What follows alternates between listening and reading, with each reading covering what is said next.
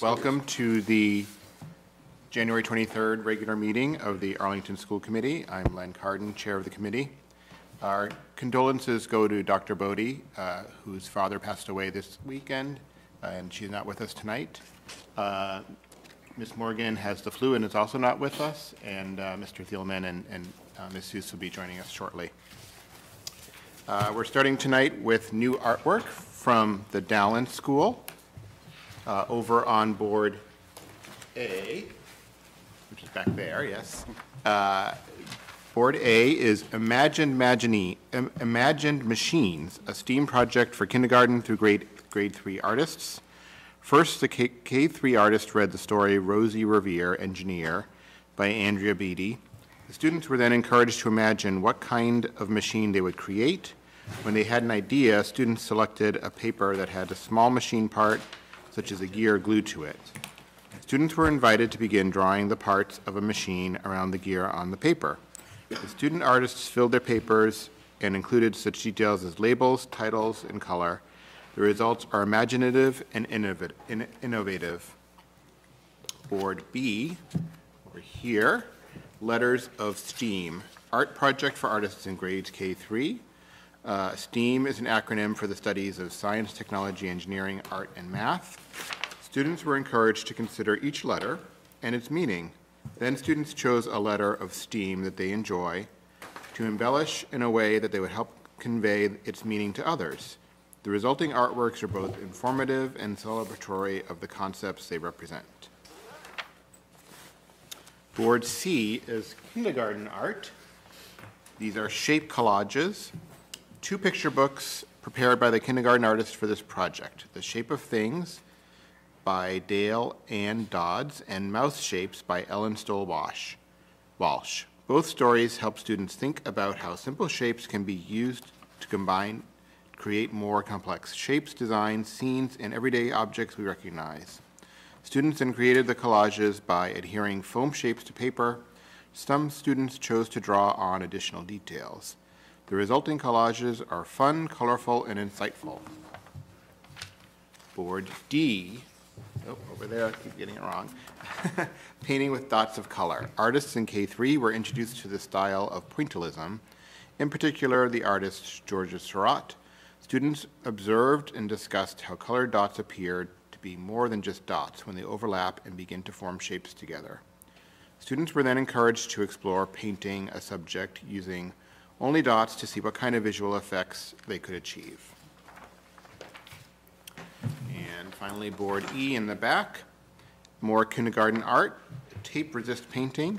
Students looked at the work of LA-based contemporary artist Mark Bradford, who manages large-scale paintings full of birds, paper, tape, string, paint, etc., that are both added on, collage, and eroded away, decollage. Kindergarten artists then had a gallery walk of the process of tape resist painting and learned that tape can block or resist paint. To begin working on this multi-week art project, students first stuck pieces of masking tape over their papers that they either tore or cut with scissors. They then painted over all of it with tempera paints. After the paintings dried, students removed the masking tape to reveal clean white paper underneath. Most chose to refill that blank space with more color using markers, pencils, gel pens, and crayons. The results are full of colors and textures that show the time and attention these artists put into these imaginative creations. Thank you to all the Dallin artists and to Stacy Greenland, the art teacher at Dallin, for this wonderful art for our room. All right, is there anybody here for public comment?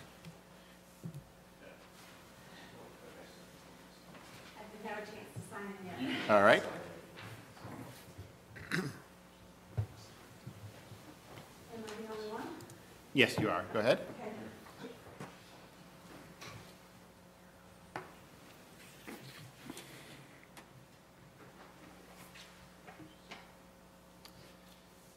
So for public comment, as you know, we have 3 minutes, and please state your name at the beginning. We typically do not respond to public comment because it needs to be a separate agenda item to discuss. Go ahead and start when you're ready. My name is Deborah Satter. You'll need to be by the microphone because I will, I just want to get, we're televised. that's yours. That's yours. Okay.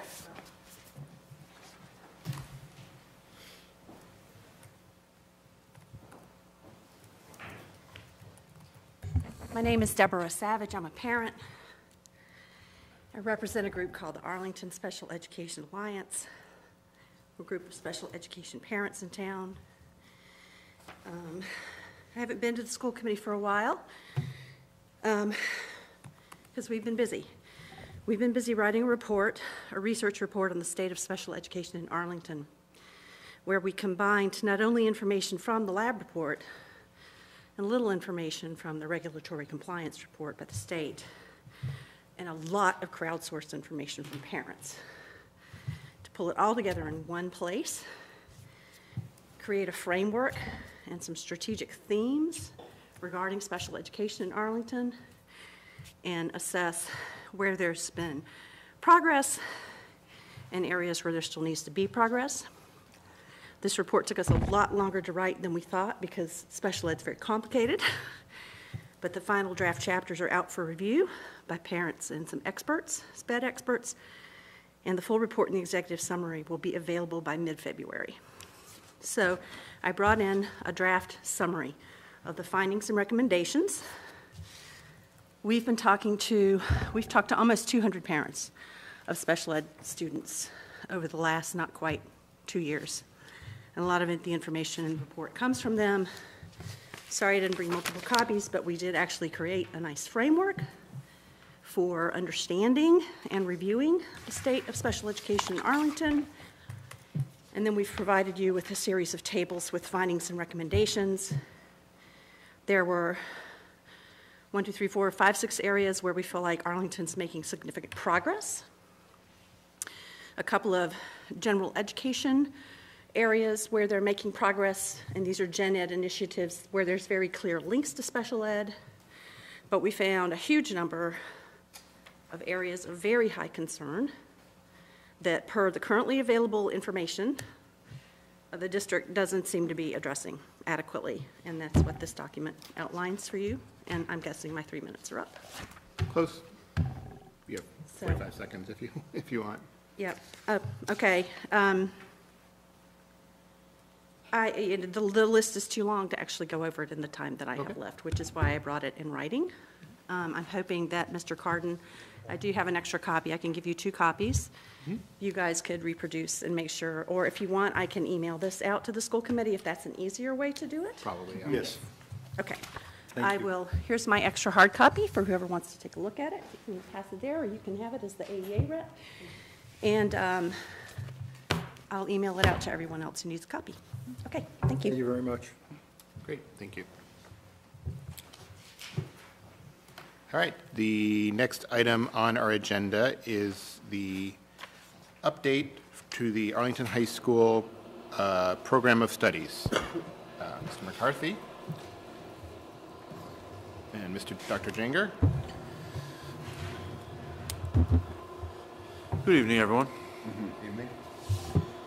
I believe everyone received a copy of the updates and changes through Ms. Fitzgerald. Yes. So I just wanted to go over very quickly some of the updates and changes for the 2020-2021 school year. The first section, policy and general information updates. We changed all references to the guidance office to the school counseling office. That's been an update across in our system, as well as changing the physical education department to the wellness department, which reflects its updates in terms of going beyond physical education and into nutrition, yoga, and other areas of wellness. To be more aligned with our inclusivity, we have removed gender-specific pronouns throughout the program of studies, replacing he or she, his and her, with they and them when appropriate. We've also updated the MCAS as part of the competency determination. If you look to the last page of that update, the state has updated those scores and how they'll be scaling them, so we just want to make sure the program of studies reflects that. Most of these changes will not impact the class of 2020. They will impact the class of 2021, which will be next year. Very excited about some of the new courses we'll be offering. First of all, is there any questions about the policy or the updates? Okay.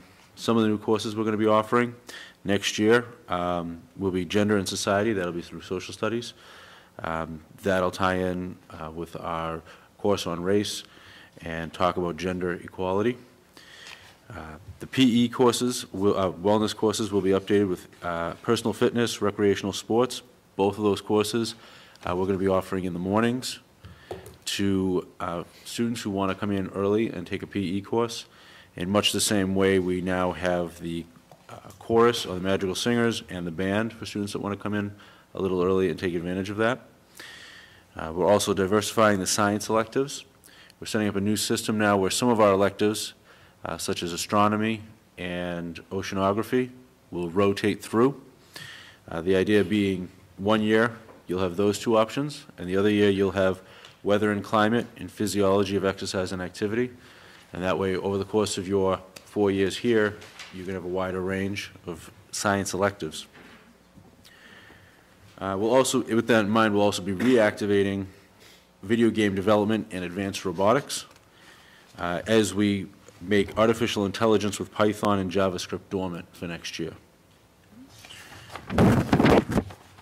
We have several name changes, and that is just to reflect updates, whether that's to College Board with the AP course, the AP Art course, or the choir being changed to chorale as well. I think I covered everything. You covered everything. Are there any questions? Mr. Hayner? The robotics, will that be part of a state, national competition thing? Is there a The thought of robotics, it? we have a robotics team, and Right, I they understand. compete against those folks, so there'll be overlap between the two. But Okay, thank you. Ms. Seuss? Yeah, just a couple questions. So one, dormant courses are just courses that are every other year. This is sort of part of the regular schedule, is that right? Yep. Okay. The gym classes, are they, can you get credit for them? Can you sort of fulfill your gym requirement with them? Or you can, okay. Yes. So it's sort of different than Magicals, right? Or, right, so right now we have, well, no, Magicals is actually 4 credit, oh, it is? Okay. And Magicals can fulfill the fine arts requirement. Oh, yeah. although it's usually hard to get in if you haven't already done Everybody's it. had, right, by that point. I Yeah, mean, okay. so the thinking behind that is we have the later start time. We already have a lot of kids who actually come in and wait, and actually our PE department comes in and opens the weight room, and they come in and do, what do they call it? Team sports. Personal fitness. Personal fits in this, well, there's personal fitness and there's also the ping pong and all that sort of stuff, so the sports. And when we look at the research on sleep time, we're moving things half an hour later, but there's also really good research on exercising before school. Yeah, sure, and And there's a different lot of kids good are research on different. giving kids flex time. Sure, So the idea that some kids could come in and be able to use that time to get some exercise before the day starts seemed like a positive use of the time. And then finally, as a former philosophy professor, I was very excited to see that there were 2 philosophy courses offered. There is a small mistake in there. You probably, other people have caught it as well, probably. The asterisk that belongs to the weather sort of got repeated on the 2 philosophy courses for the honors. Just to, I'm sorry, could you repeat that? so for example, the introduction to philosophy says students will have the option to earn honors credit through more extensive weather sampling. That could be a philosophical question, we're just saying. That would be the, that is tied to the weather purely, course. a totally extra comment, I've never heard that definition of philosophy. I think probably most philosophers would have the opposite definition of philosophy, but that was just intriguing to me. The study questions that we have to assume we know the answer to just to conduct our daily lives. I think most philosophers would say it's the opposite. The opposite of? Well, that you would, I mean, that you just don't, there are a bunch of things that you actually can conduct your life without knowing the answer. Knowing the answer adds value and interest, and it's an examined life, but it's not. No, I hear what you're saying. So we can all know that it's wrong to torture small children without knowing why it's wrong. Like, what's the underpinning of what makes it wrong? Which is a philosophical question. Yes, Mr. Hayner? Yeah, I mean, we can go back and take a look at that. Okay. I believe the language, both of these courses arose out of MOOCs that were run in the past years, which is why we knew that there was student interest in them and why the teacher had experience teaching it at the high school level. I suspect this comes out of that, that curriculum, but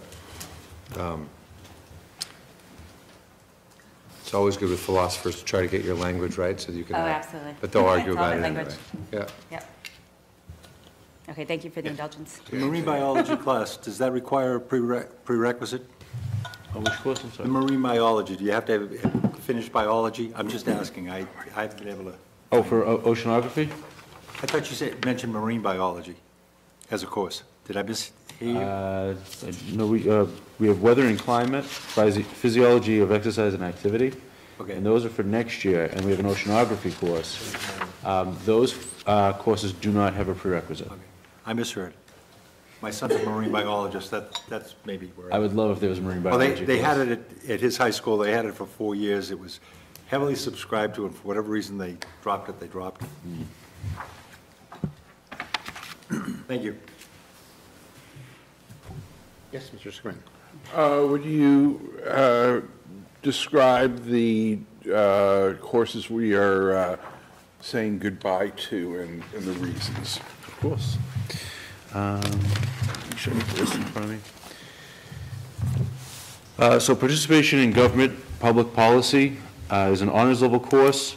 There's just been a lack of interest in that course. It ran for 2 years and has built a following. Pep band and rock band both came out of our performing arts department. Our goal with the pep band was actually to build a band that would go to football games, basketball games, raise school spirits. And rock band, much like jazz, we were hoping to venture into a new venue of music. Both are being removed because of lack of interest. We usually end up with 1 or 2 students in both classes, which is not enough to run a band. And on both of them, so for the music department ones, one of the challenges is our musicians are already engaged. And so the question was if we could find students we could bring in. And then with the participation in government, there are other related courses that students are doing instead. It's not that we've no interest in government, it's Yeah. just that that class hasn't run. That's my assumption, but I'd just like to hear that. Of course. Dr. Allison-Ampe? 2 questions. One, are you going to have some identification of the courses which are biannual or that you're going to be running every other year so that people can look at that and plan ahead? You know, so is there going to be a description in the catalog? In the program of studies, we do mark off those courses when they become dormant. It's online, and we've highlighted those courses, so they're marked that way. In addition, our school counselors meet with each student and talk to them about, they're aware of what courses are becoming dormant and active, and they can work that out with the students when they show interest. So the idea is, I think, as you were getting at, so that students can plan ahead, that they Yes. think that will be offered next year. Yes, exactly. They will have that And- information. or even, in 2 years, if they can't do it this cycle, they'll know Right. to do do something else next year and plan for it the year after. So, okay. And then the other thing is just the table where you list the MCAS results and the scores. The formatting is a little confusing to me. The last column that talks about subjects, because there's lines, and I think there's lines and there really shouldn't be lines. If those lines could disappear, it would become more clear, at least to me, because it looks like the I read the whole row across. Partially meeting expectations applies to math, and then the meeting expectations applies to ELA. It's just confusing to me, at least. I can definitely make that edit. Okay, thank you. All right, anything else? All right, can we get a motion to approve? So move. Second? Any further discussion? All right, all those in favor? Yes. Any opposed or abstentions? All right. Thank you. Program Thank you is very much. approved. Thank you. Next, we have Benny Conklin and the History Social Studies curriculum presentation.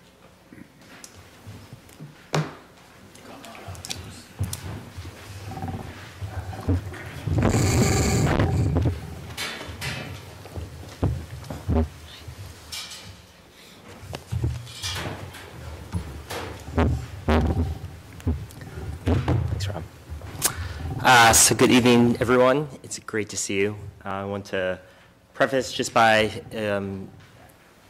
expressing my thanks for the support over the past year through the additional FT at the high school. We'll talk about this in the presentation. We've been able to offer more electives than we ever have, and our enrollment is up. And the best example of your support has been sitting next to me right here. This is Crystal Power, a former third grade teacher at Pierce Elementary, now our K-5 social studies coach. So she's going to spend some time talking about what she's been working on this year and where we're going. But I feel like for the first time in my 5 years here in Arlington that our elementary school teachers are getting the support they need in order to teach social studies to the best of their abilities. And then we also have Lucy Conroy, who is one of our 8th grade teachers, to talk a little bit about the new 8th grade civics curriculum this year that has been very, very exciting for our students to get engaged in. So I'm going to start off by handing things off to Crystal. Thank you, Denny.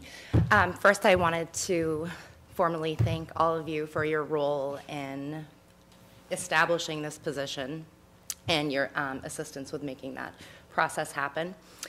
As I was preparing for this presentation and thinking about how I would express to you what exactly my role encompasses and why exactly social studies deserves this investment, I kept coming back to a quote from the National Council for Social Studies, which explores a little bit about what social studies helps students do. And I'm not going to read the whole quote, but I thought I would highlight some of the important aspects.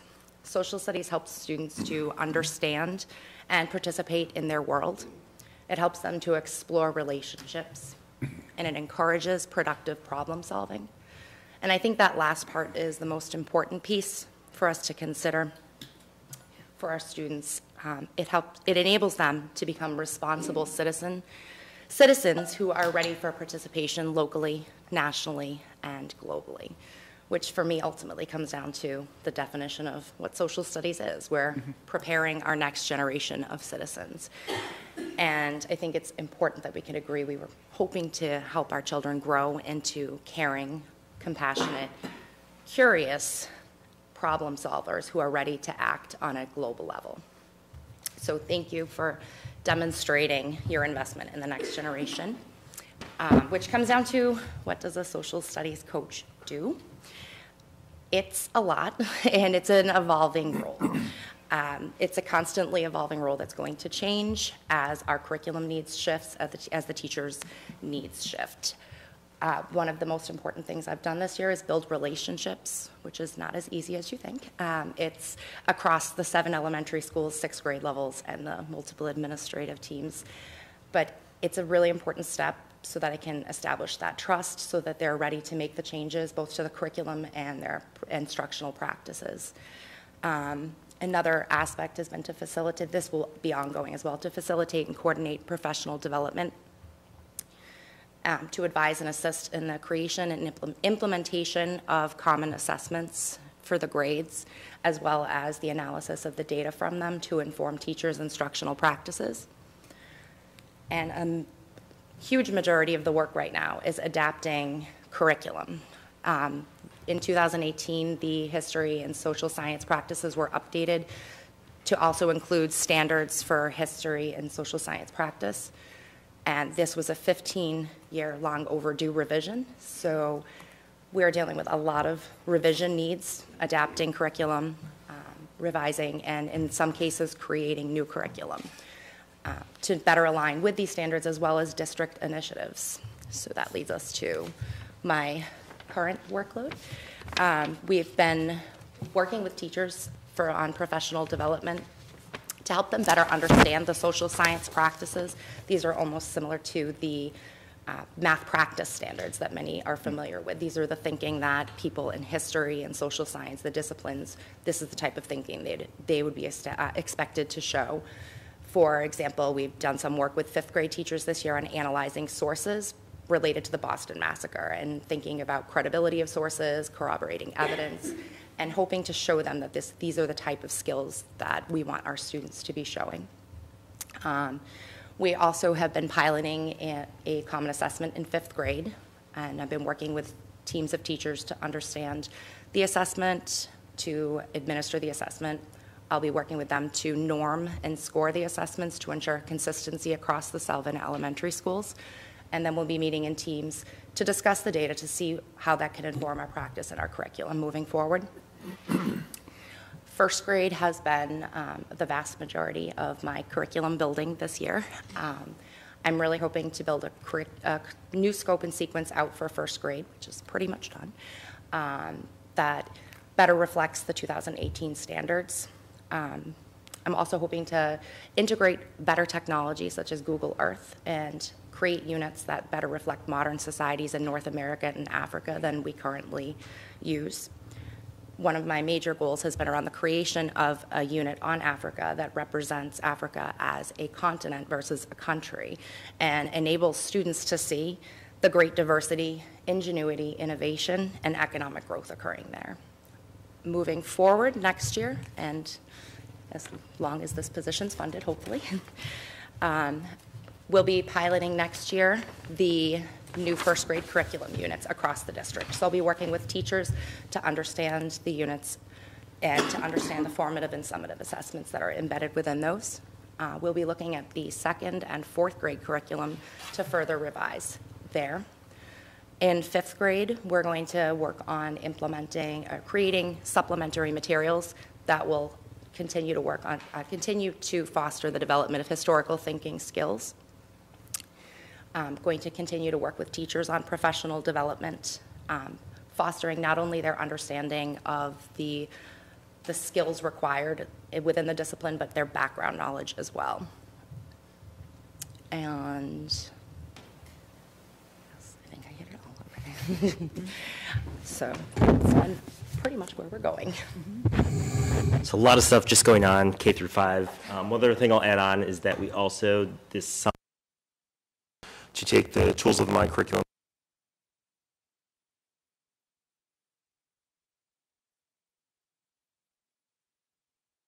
and then we created civic supplements to help the kindergarten teachers introduce those civic skills to our kindergartners. So it's been great having Crystal this year. It's reinvigorated my passion for all the elementary social studies stuff. I'm so excited about everything that's going on. Feel free to ask questions. Very, very happy to talk about it. At the secondary level, we are continuing on with our district goal and our 6 through 12 department goal, working around research and research skills. So these are essential questions that I presented to you last year, and we're continuing on with these essential questions. This was the plan that we had laid out in order to meet and answer those essential questions. So the text in white you can see are things that we had accomplished last year. The text in yellow are the things that we're working on this year. One of the biggest things we accomplished is we established a set of research skill focuses in grades 6 through 12. So we divided up categories of research skills that we want students to have, such as gathering evidence, organizing evidence, presenting their evidence, and then, well, really grades 6 through 11, because 11th grade is the last required history course. We've laid out what we specifically want each student to be able to do by the end of that grade. So with that in mind, we're creating common assessments and common activities, lessons where students can practice these skills. I was really excited going into one of the 6th grade classes at Gibbs. One of their skills that they're working on in 6th grade is how to just do a search, which I think we take for granted. But they're learning how to do advanced Google searches. They're learning how to narrow down their keywords. Most importantly, they're learning to go past the first page of search results, which research shows that I think 80% of people never go past the first page of search results. So it makes me excited that we're giving students really good skills to participate in society. So we're going to continue on with this goal throughout the rest of this year. This is just an example of what that skill chart that I mentioned earlier looks like. It's just a screenshot that illustrates 6th, 7th, and 8th grade and the skills that teachers have outlined for the work in these grades. So that's the big 6 through 12 initiative. I'll talk a little bit more about high school in a moment. But now a great update on our new 8th grade civics course, Power, People, and Progress. Like I said, we have Lucy Conroy here. Unfortunately, one of our teachers, we wanted to have everybody here, but one of our teachers had death in the family, one's in grad school, and one's coaching. But we got Lucy, and that's all we need. That's right. Oh, my God. Lucy was the first choice, I thought. Of course. Oh, thank you. And it's great to be here tonight, and we're so excited about this curriculum. So I know the last time we were here, we were talking about what we were going to be doing, and now we're actually doing it. And the kids are amazing. They're so it's just amazing what the students have been doing, what they're interested in. I know you have the curriculum, but some of the things that we're focusing on, of course, and what's so amazing about this curriculum is that things are actually happening in real time that we could talk about. So when we're obviously talking about the powers of Congress and impeachment, we're talking about it like day by day, what's happening, and the students can tell you like who the House managers are and what their job is, and so it's very exciting. I think the other piece is just sort of picking up on the research skills, just to sort of give an example, students, as we're studying, sort of the branches of government, from our perspective, we want them to have the foundation, but also to be able to apply that as active citizens. So it's sort of that balance of really understanding the Constitution and also then being able to apply that. So just as an example, students studied, of course, like just sort of how a bill becomes a law, and did some research using the Senate website, the House of Representatives website, use this piece of it called Bill Tracker, where they can research an issue, then find a piece of legislation having to do with the issue that they were interested in, and then the follow-up was writing a letter to a congressperson about that issue. So it wasn't just writing about the issue, but actually being able to go back and identify a piece of legislation, where it was, what committee it was in, what the status of it was, and then be able to follow up by asking for action. And it was tremendous what the students did. And we have so many fantastic materials, so models for students to look at, and just really, even learning how to write a very effective letter, proofreading it, and then we're going to be mailing them this weekend to the various reps and senators. So it's just an example of kind of how we're piecing together, again, sort of the content, the skills, and then okay, as a citizen, what am I actually going to do about this? There's so many things I could talk about. Yeah, so much to talk about. I mean, I've been amazed in my observations of seeing some of these things. Recently, I was in the classrooms reading through their project they did where they created third parties. It was fascinating to see students in groups conferring and thinking about the ideas that they could take from the current two major parties that we have and their own goals for society. And I was reading through these, I was like, this would be a great idea for a party. Like, why can't we should have this political party? So it was really, really exciting. It really does make me feel optimistic about this generation and the ideas that they're bouncing back and forth. One of the other lessons that I really loved too was thinking about the roots of American democracy in the Iroquois Confederacy, thinking about the legacy of Native peoples and the fact that a lot of the ideas for government we've taken from Native peoples, which I think is really important as well. From the teacher perspective, we've had a lot of time to meet and plan. Brian Maringer, the principal of Ottoson, is here tonight. He's been great in arranging time and coverage so that the 8th grade teachers could have a lot of in-service time and professional development. Some of the big successes so far have been student engagement. The second one is huge for 8th graders, respectful, mature discussions. I think that for the past couple of years, I've come out and I've said, if we can allow our children in the town to be able to engage in civil discourse, that's the best skill we can give these kids.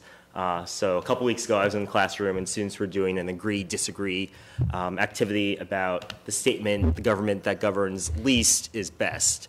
And it was just wonderful hearing the students say, well, I don't really agree with you with what you said when you said this because, but I agree, blah, blah, blah, blah, blah. So just hearing the students be able to have those conversations in a calm way has been also very, very encouraging as well. As Lucy mentioned, there's been a lot of great opportunities to connect to current events. The challenges have been there are so many resources. I think with the new civics curriculum, every textbook company, organization, they are just bombarding myself and the 8th grade teachers with resources. So distilling which resources we think are the best for using with students, resources that we can use to differentiate instruction, has been a little bit challenging at times. Another big challenge is that every district has done something a little different with the 8th grade civics.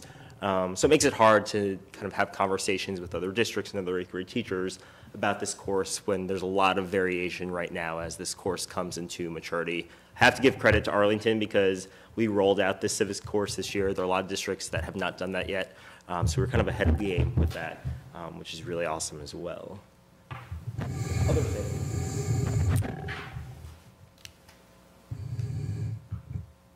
Yeah, but so we have had, again, you just with the first year, so many different kinds of activities, games, the projects, some of the projects, the letter writing that I just explained to you.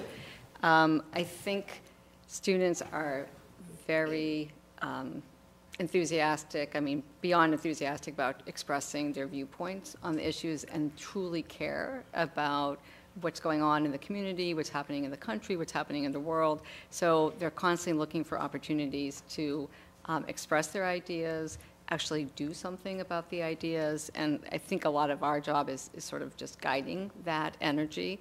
But like Denny said, I'm so encouraged by these students. It's just amazing to see how much they do care and how anxious they are to take action on their ideas.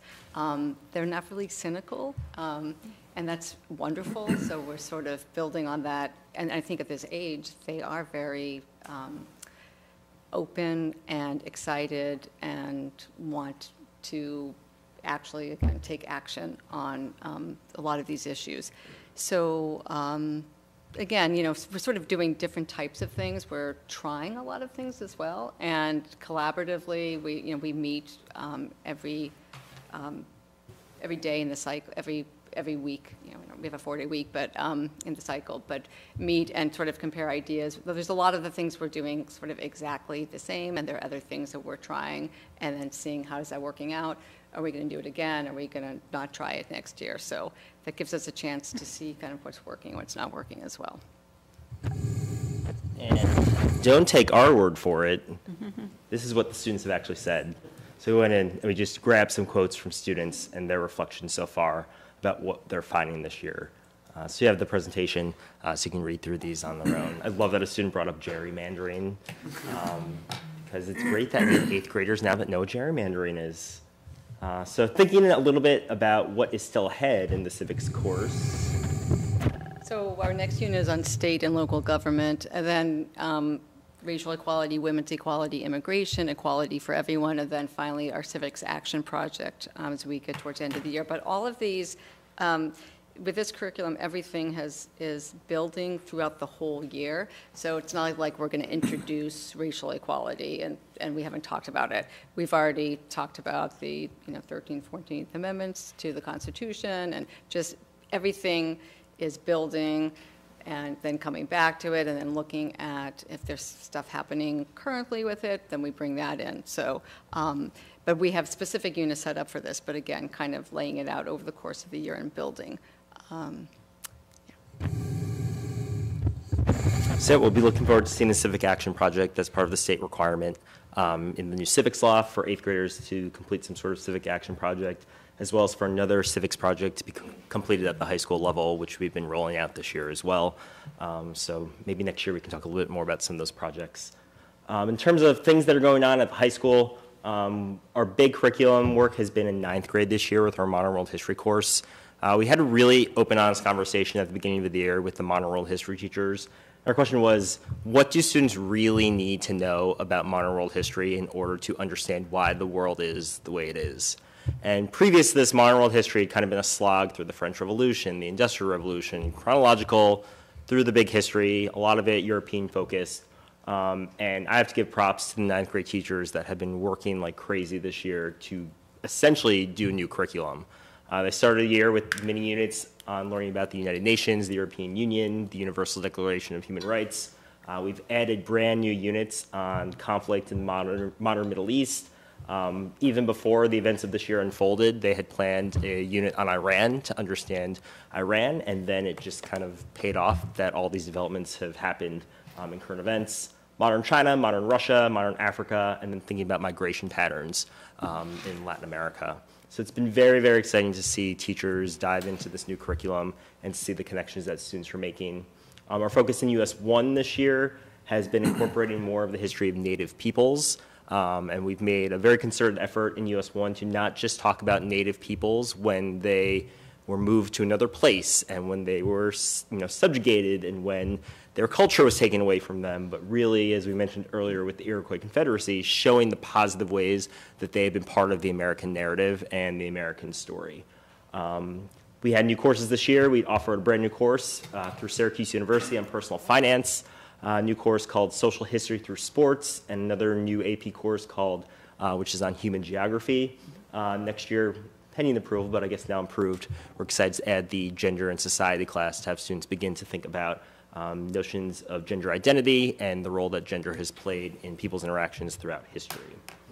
And to close out, because we love data, and as a tribute to Matt Coleman in the math department, here are some statistics and numbers for you. Last year, we had 246 students take history, social sciences, AP exams. 78% scored 3 or above, 58% scored 4 or above. This current school year, our department enrollment is up 5% from last year. We're about 106% enrolled, which is significant knowing that there's no senior history requirement. So to know that more students are taking history courses their senior year, and some students are doubling up on their history courses and history electives is significant. The statistic that always jumps out to me this year is that our AP enrollment this year is up 19%. So last year we had 279 students taking AP courses in the history department. This year we have 333. So I think this says a lot about students and their willingness to challenge themselves, as well as our ability to widen and diversify our AP offerings. So that is all the good stuff that we've been doing for this year. Again, we appreciate your support in the department. And now, if we can answer any questions you might have, we're very happy to do so. Sure. Mr. Hayner. I just want to say, I think it's great doing modern history. All the way through my high school and college, we never got to beyond when I was born in 1945. It was ancient stuff, and it's real. It makes it real, and I think it's great putting it in the 9th grade. You can go back from that point, but they know you care. Thank you. Dr. Allison-Ampe? Thank you very much for this. It's really helpful. The civics course, the 8th grade, sounds really interesting. And I was wondering, do you ever, because this is a new course, because it's rolling out across the entire state, are there ever opportunities to talk to other 8th grade teachers in other towns? You have to compare, we're doing this is how, we thought this worked really nicely. Just things, it seems like everybody's doing the same thing. Wouldn't it be nice to Yeah, so in the summer we did a workshop, so we had, again, it was before, of course, before we rolled out the curriculum, but there was a lot of comparing about where schools had already done it, what worked, what didn't work. The folks running the workshops were experienced teachers who had taught it at the middle school level before, so we're able to share ideas that worked and didn't. And it actually helped us think about how to start the year, which was probably we wouldn't have decided to start the year the way we did unless we had talked to experienced 8th grade teachers who had done it before and advised kind of how to roll it out. Ongoing, of course, we do professional development through like primary source and things like that, so in that way we connect with other folks. But there really isn't probably like a more structured way currently that we're meeting with other 8th grade teachers. Okay. A very robust email chain between all the history department heads in the state of Massachusetts. So we're constantly talking about how our districts are dealing with various challenges relating to the curriculum and history and social studies in general. Okay, thank you. Super excited. I've been excited for years, frankly, about what's going on in the history department. I just think there's just so much energy and excitement and reorganizing of rethinking things, which is just great. I'm excited to hear that the Africa curriculum is getting more robust and more interesting than it. Certainly excited about the civics. I'm excited that state and local government is going to be talked about next. Our state represents 40,000 people. In Arlington, the town meeting member represents about 2,000 people. So you can actually access these representatives and talk to them and influence them and convince them of something. And so it's really it's more maybe more accessible sometimes than the people over there. Anyway, just super excited. Mr. Thielman. Are you going to trademark Arlington Runs on History? You going to? No, I need to trademark this. When I taught in Framingham, I had a logo that was similar about Framingham Runs on History. And one year I actually had a parent that worked for Dunkin' Donuts. But she thought it was funny. Everything can be covered under that, like, oh, if it's for education. It's fine. There you go. Okay. So I do have some quick questions. So the world history curriculum that you had in 8th grade, that now is going to happen in high school? What's the plan? That's a great question, and something actually that the history department heads throughout the state have been talking a lot about. We don't really know where that is going as of now. In 9th grade, we think we're going to have to do a little bit of a crash course at the beginning to catch up on some of the big things to help students understand the curriculum. But it's interesting that the state put this new civics course in 8th grade, but never said where that other content should go. They made a loose recommendation for 4 years of required history, but I don't think that's going to happen anytime soon, just because we love our senior electives that we offer to students. So we're trying to find ways. I think next year will be a very interesting year for our 9th grade teachers to see if there's any difference in the students' background knowledge and contextual knowledge when they come in. We might find out that there is, and then we'll figure out what are the things that we need to focus on. We might find out that there isn't. I mean, I love the Protestant Reformation as much as the next person. But I think it's really exciting to get this current relevant history that students can immediately see themselves in. So TBD. Let them take a college elective. And another question, I mean, I'm excited about the civics curriculum. Those are big topics. So, I mean, immigration is, that's a big topic. You got to understand a lot about history of the country. I just wondered how much teachers must have put a lot of time into figuring out how to teach this topic, because you've got to frame it and you've got to do a lot of research, and then you've got to present it to the kids and give them enough context so they can have an intelligent conversation about this stuff. So, I mean, immigration is, Right. There are, in law schools, there's about 10 courses on it now. So, I don't know. I just want to know how you approach all these big topics. Yeah, no, I think it, it varies, but I think a lot of it is driven by the students, because we're, giving, for example, we might give them options of something to research, and they're generating their, their interests. I mean, even just getting back to this sort of looking at Congress, picking issues, and then getting that sort of energy to, I'm going to research every part of this. And so I think that's a big piece, is sort of what's coming from them and how we structure so they can sort of initiate that process. And so they can go to a primary source and learn about whatever. Well, I think, yeah, and then we provide the materials, and then they can, sort of engage with it. But I think in terms of presenting stuff, I feel like, we sort of present the structure, but a lot of it is getting them to engage in research and then bring them back in, so.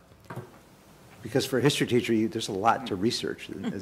There's a lot to research in this civic curriculum, the civics curriculum. Yeah, and then and we have so many materials. So with this curriculum, we have so many materials that are accessible for 8th graders. And to be honest, compared to the previous curriculum, which was great, but was really hard to find materials for 8th grade level world history, the civics curriculum has a ton available and at a lot of different reading levels. So kids can access the material actually much better. It's surprising what's out there that's actually very accessible for this age group. So in that respect, there's a lot more out there that they can engage with, that they could, so, we're not looking at like a college textbook necessarily of everything on immigration. There's stuff out there that's sort of already kind of put together for an 8th grade audience.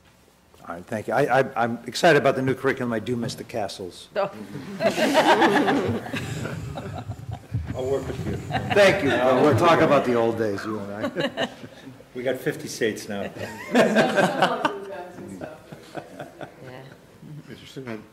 Yeah, I was a junior in high school at the time of the 1968 election, and those were turbulent times as well. I think that we're now engaged in as turbulent a time as we were then. It's an interesting time to be teaching high school civics and history. My question is more academic, though, because I'm thinking about what's going on in the elementary level, and I know that there has to be collaboration with the literacy folks because of the focus on informational text and writing. So a brief mention of how that interchange is working. In many of the elementary classrooms, they're using the Lucy Calkins curriculum, the reading curriculums and the writing curriculums, which fully align with a lot of the history practice standards, asking students to think about perspectives in reading, for example, asking students to create an opinion-based piece of writing using evidence and examples. So it supports a lot of the work that we're doing. And with a lot of the Lucy Calkins units, however, there's a fidelity that's needed to the curriculum and to the resources. So many of our former integrated units are starting to fall apart a little bit and moving toward a shift more toward social studies. So in the creation of a lot of the units now, and we're also dealing with a lot of old topics, for example, where the current curriculum has us exploring Africa through folktales and exploring Mexico through folktales. So trying to create something that's more modern, and a lot of it's basing our social studies time on reading and reading skills and writing skills, and we're ignoring some of the practice skills here. So we're looking at a variety of ways to create units that teachers can teach social studies and those skills, which will also fully integrate their writing skills and look at their reading skills and being able to interpret and analyze evidence. And then my usual bottom line question, we're a policy and budget organization. What do we need to know to support your work? I mean, at this point, what would the continued support towards our curriculum resources and materials has been great. Professional development funds have been great. I think that I would always argue for another social studies coach. Crystal's doing a fantastic job this year, but as she mentioned, having 7 different elementary schools with all those grades is a daunting task. And I'm still continuing to try to do a lot of work specifically in 4th and 5th grade. But inevitably, just teachers aren't necessarily getting the support that they need.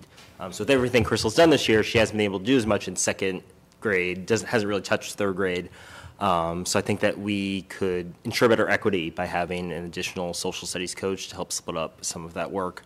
I know how much reading is a priority for the district right now, but I think that in the social studies department, we continue to come back to the research that supports that increased reading comprehension comes through having better background knowledge, having better contextual information. So we see ourselves as a department helping to further and contribute towards that district goal. So while an additional social studies coach might not look like it's going to translate into different reading scores, we believe that it is. Crystal spent a lot of time this year doing some additional research on the connection between high-quality social studies instruction for students and reading comprehension.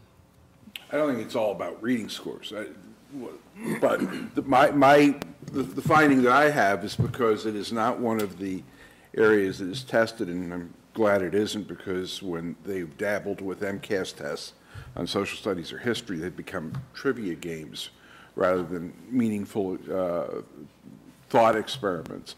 But because of that, there's less attention traditionally in a lot of places across the state to social studies as opposed to the other 4 content areas. And I want to make sure that, that we're providing the history and the civics and the quality instruction that we need to be doing K-12 so that we have great engaged citizens to go out into the world. Yeah, definitely. If we could just extend the elementary school day by like another hour, that would be good. By decree, right? Well, we thought we'd begin union negotiations, so here we are. All right, Mike, question? Oh. Say comment. I have one question. Okay. So the Civic Action Project, what does that look like for the 8th graders? Yeah, so we're looking at basically students researching an issue of concern in the community and then developing a project and an action project around that idea. So one of my colleagues has had a lot more experience with like Generation Citizen and actually doing these types of projects in 7th grade, Eric Backey. And so he's going to sort of help us a lot, I think, with how we're going to actually design that. So this year, again, of course, first year going through, we're going to, our plan is to begin sort of that process in February. And I think that, you know, a couple ideas. One, again, is it being student-generated in terms of each student individually choosing what it is, you know, sort of what their focus is going to be. And hopefully at this point in the year 2, students will have had enough experience with research and with sort of understanding kind of how things work that they're going to actually be able to have an idea and actually design a project that is something that's doable and have sort of the right people involved. I'll just add that at the high school level, we're currently in the middle of a lot of our civic action projects right now. So as Bill McCarthy had said, we're not running that public policy course anymore because a lot of it is embedded now within these projects. So our 10th graders are researching public policy issues, local public policy issues. I would expect that as school committee members, you're going to get tapped into. Part of it is having them interview players and stakeholders.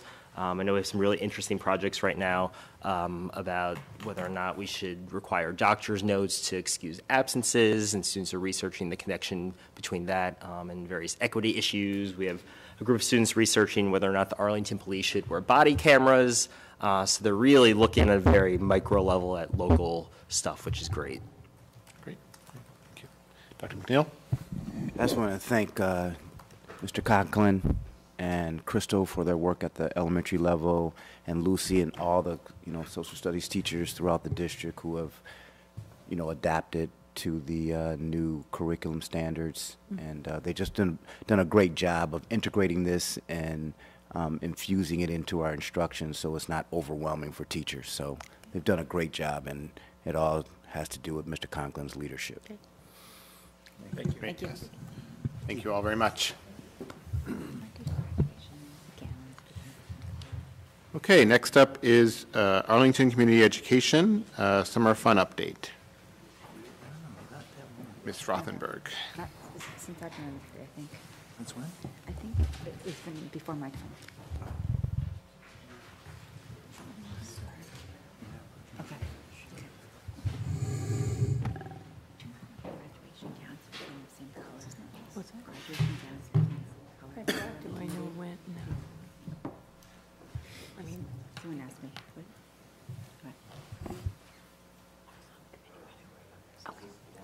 That's the one.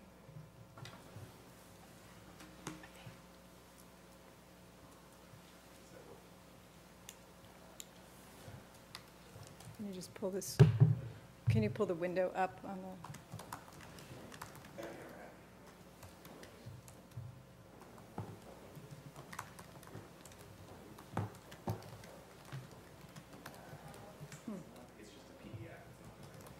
Oh, we sent the presentation as a PowerPoint.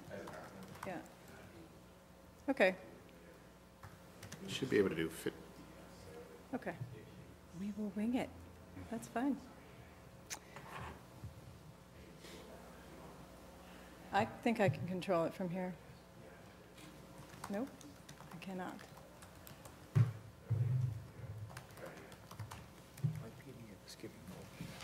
Okay. Can you scroll? Nope. Okay. Good evening.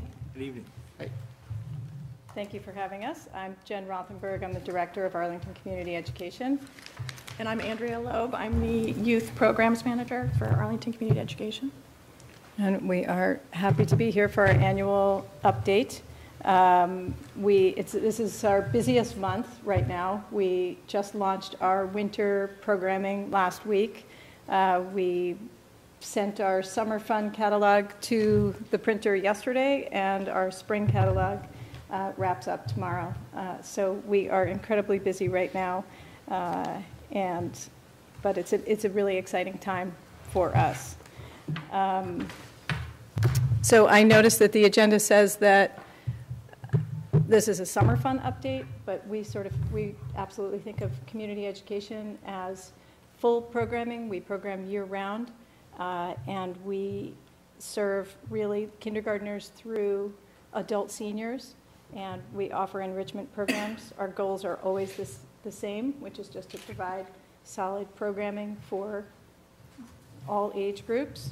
We're very proud to be a part of the community, and if I know you have trouble parking on the nights we have classes, but if you've walked through the hallways, you've probably seen, you know, the 40 people doing line dancing in the cafeteria, and the ukulele players, and language students, knitting, cooking, you name it. So you probably have felt their energy in the building on Thursday nights. Sorry you can't see all of these. Look, there are the words. So here's the heads of all of our staff members. I guess I'd like to start. That's our former director, Donna Itzen. I would just like to take a minute and acknowledge Donna. She retired officially back in 2016 when I took over as a director, but she stayed on as a consultant until just last spring.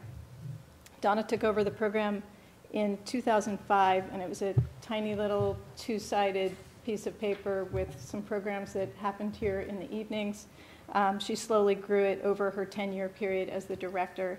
She added the Summer Fun program and Kids Zone, and we are incredibly grateful for the organization that she left to us, and we wish her the best.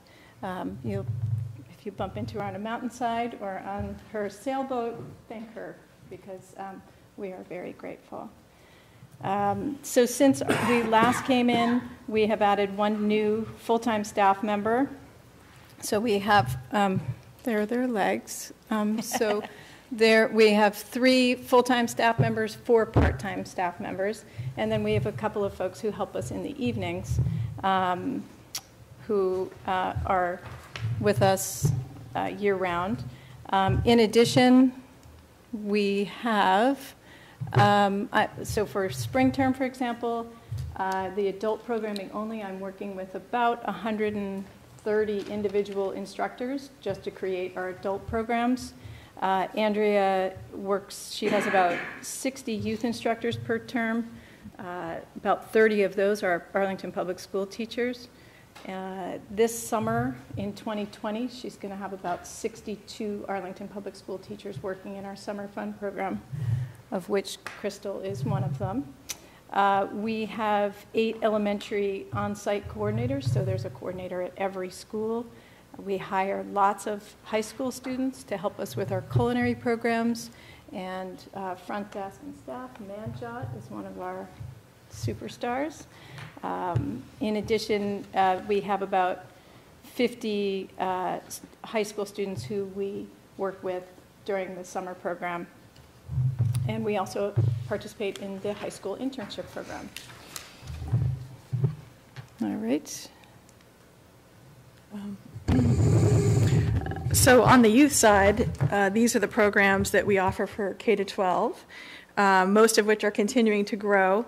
Enrollments were up about 7% last year, over last year for Kids Zone and Teen Zone, and Summer Fun saw a 15% increase in enrollments last summer over the prior summer. Can you flip this? Yep.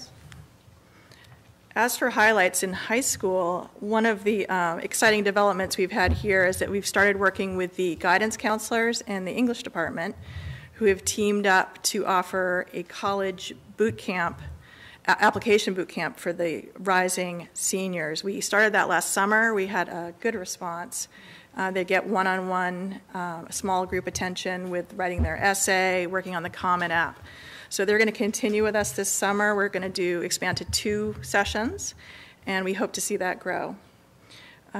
We also like to focus on general life skills for high schoolers, such as financial literacy, self-defense, that kind of thing. For Teen Zone and Kid Zone, new for Kid Zone, last winter we launched a partnership with Arlington Center for the Arts. We were very excited about that. We're bringing in some of their arts educators to offer 3 to 4 classes every term in the elementary schools. We're continuing our partnership with Arlington Children's Theater to do the same. Their teachers come into the schools after hours. And we've heard from parents for many years that they want keyboarding. We are now up to 5 schools. We're hoping to get that to all 7. So that's grades 3 to 5. Chess is hugely popular. We offer that Tuesday early release. And then at the middle school, this fall we started a class called Things You Should Know, which is a how to adult class. And we got a very good response, so we expanded to Audison. So we actually we're going to run that this winter at both schools. Those are early release 3-hour workshops. So we're hoping to continue that. Challenges for the high school. General engagement, we love to engage the students and the teachers. We invite them to our lectures and special events, give them free entrance. And some come, we'd like to see more, of course. For Kid Zone, space is always a frustration. Victim of our own success, right, for everybody. We come up against the after-school programs to try to find space. We are finding more and more of our programs filling up immediately and with big wait lists, so we're turning families away, many of whom seem to need the extra hour after school. We could probably double our programming, but space is really our only thing holding us back. And just to add to that, many of the students who are in the after-school programs at the elementary schools also participate in our programs. So they get pulled from their program to do the enrichment class, and then they're brought back. So there's a demand for the families who need just an extra hour, but clearly the students who are in those other classes, in the after-school program, the students who are in the after-school programs, the families are wanting them to also participate and in whatever chess or language classes that are being offered. So I think the demand is there. I do wish we had more access to spaces. And as Andrea said, we could definitely double our programming in those schools if, to help some of the families who are not in after school. Vacation fund, we're still offering. This is a smaller version of summer fund. This is, we're not seeing as much growth here as we'd like, so we're continuing to analyze whether or not we want to continue, especially April, which is quite small. We are doing it next month in February, and we are committed to April this year, but we'll see what the numbers look like. Summer fun, of course, is our largest program. And it's continuing to grow. We have, let's see, we always describe it as a pop-up elementary school. It's 350 to 450 kids a day going into Audison. We have 25 plus classes in the morning and the afternoon. We hired 62 Arlington staff this year. We have, it's really exciting. We open registration on February 12th. Of the 3,000 seats we offer for the summer, 1/3 of those will sell out in 20 minutes. So it's really exciting to see. Parents start calling in November for the schedule. So we're bringing back Christine Fanchulo, who's a Thompson teacher, and Christine Capaldo from Bishop. They're going to serve as our full-time on-site directors again. They were excellent the last 2 years. And we're very proud of our counselor program that we've expanded. So last year we hired 50 Arlington high school kids, and we did a combination of pay and volunteer hours, and we did a formalized training and evaluations and interview process. So we'll continue that. We think that there will be more and more demand for that, and we'll probably have to start turning kids away. But we're proud of that. Anything to add on? Okay. And then summer fun challenges. Of course, with growth, the air conditioning is always a drag, and parking. We don't need to tell you that. Especially with the young families, we have 300 families coming in, and trying to drop off their sometimes 6-year-olds with little kids in tow. Everybody is looking forward to moving the program to the high school eventually. Parents will be thrilled. But we do pretty well at Ottoson. We've purchased some portable air conditioning units. They take the edge off. They're not great, but they help. And I think that's it. Okay, so in terms of adult programmings, our program has continued to grow. So since over the last year, we've increased enrollments by about 10%. We are expanding our offerings. We now have a new speaker series with local author Steve Almond, and we collaborate with Kickstand Cafe, and we have some very interesting topics that engage the community. We've had a packed house the last couple of times, and it's a lot of fun. We offer expanded daytime and weekend programs. We're partnering now with local businesses and organizations in a different way than we have in the past. We're increasing those relationships. We're currently in, we drive up and down Mass Ave. We're in all the libraries. We're in fitness and yoga studios. We're in the flower shops running classes. We're all over the place. We are also partnering this spring with the Arlington Education Foundation. Julie Dunn brought to us the program for the youth mental health first aid certification. So that program is actually going to be run through us with the support of funding from the AEF. We're able to offer that at a very low rate. So we're excited to do that. We also have added new this year a trip this spring to Italy. We're partnering with Marie Radowowski, RAD, and EF. And so we're running a trip. We have about 20 adults registered for that program. This spring, we're going to be offering day trips for adults. They'll most likely be over the weekend to places like Vermont for foliage trips and the Berkshires for history. So we continue to expand, and obviously the more program we can do outside the building for the next 5 years, probably the better. One of the challenges that, I wish you could see that picture. One of the challenges that we're facing right now is that the central school is, as you probably all know, about to undergo major renovations starting in April. And we actually do the programming for the Council on Aging. We've been doing that for years.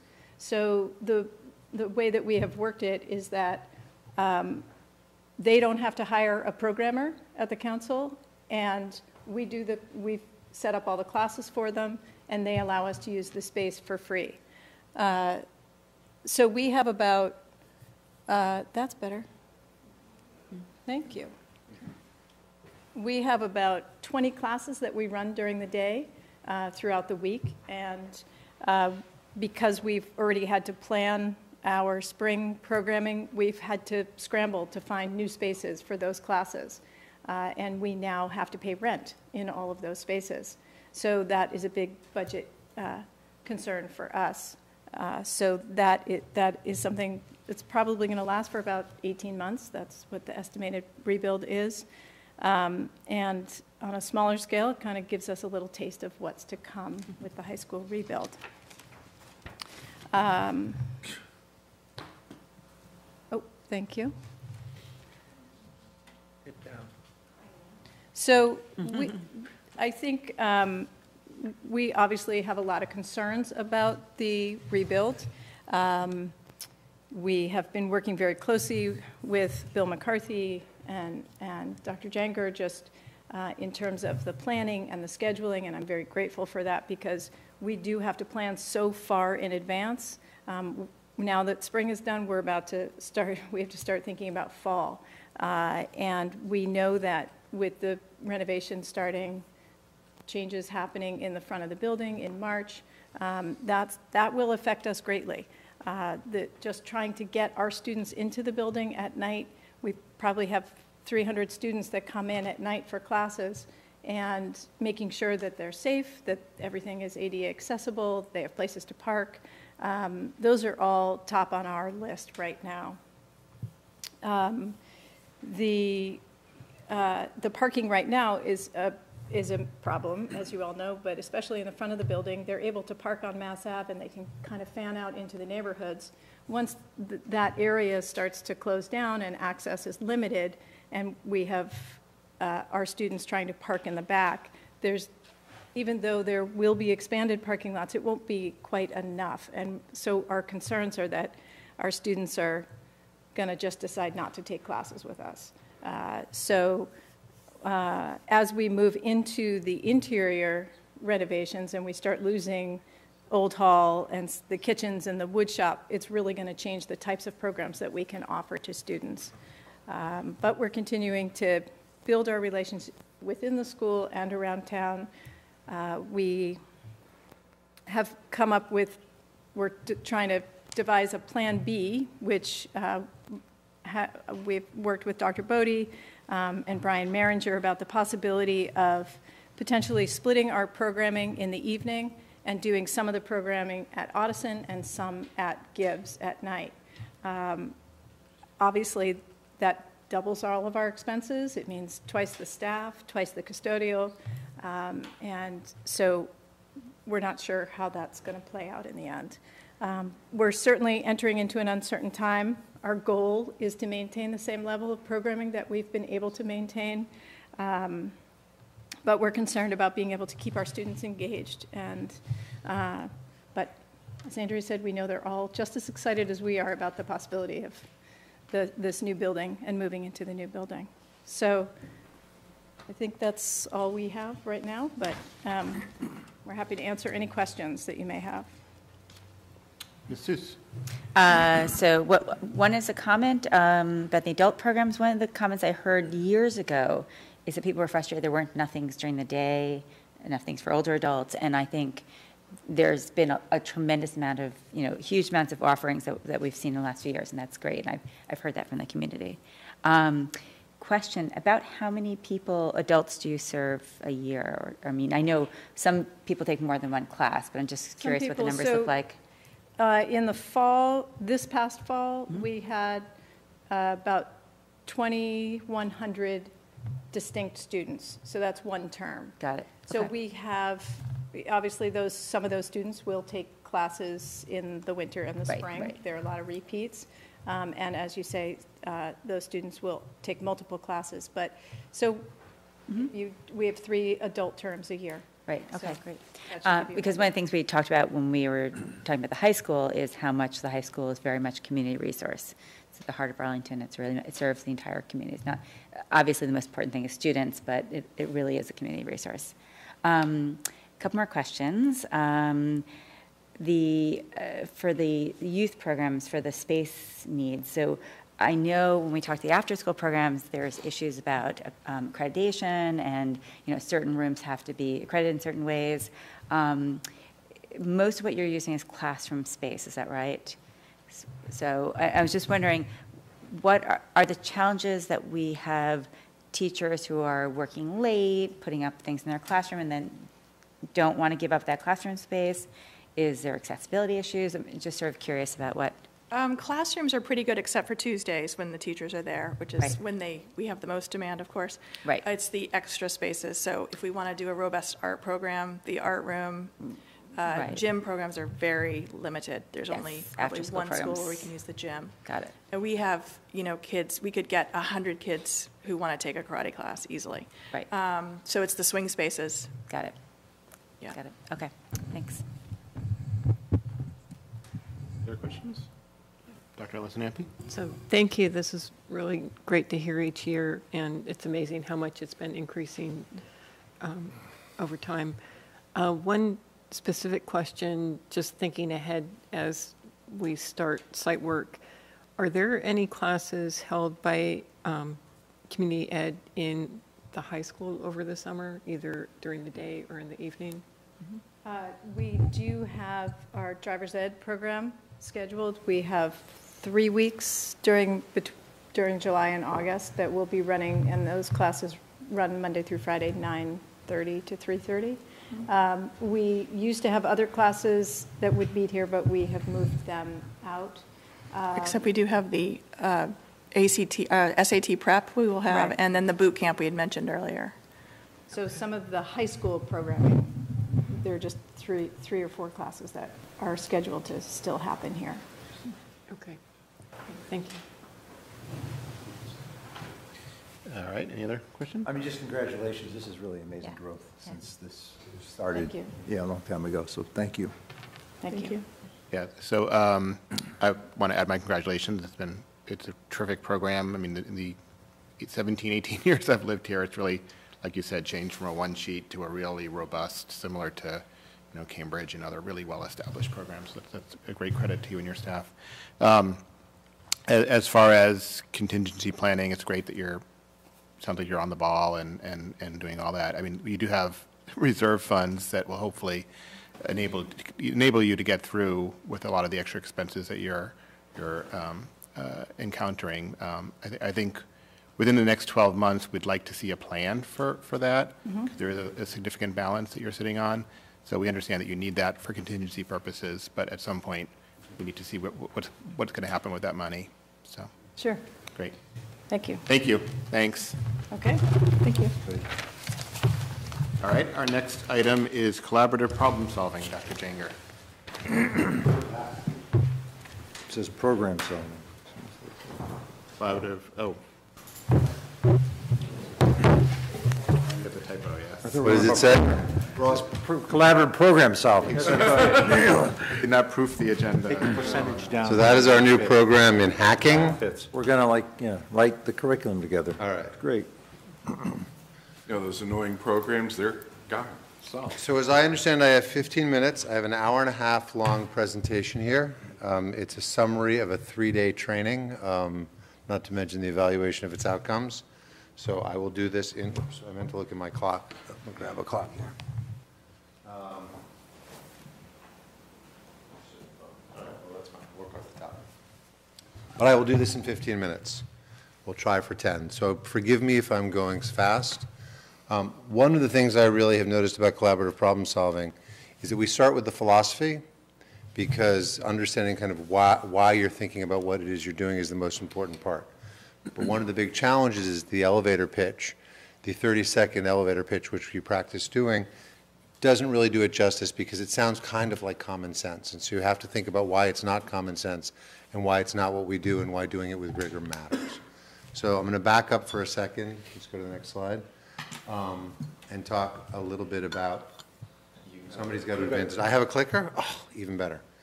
Okay, I'll go to the next slide. Maybe.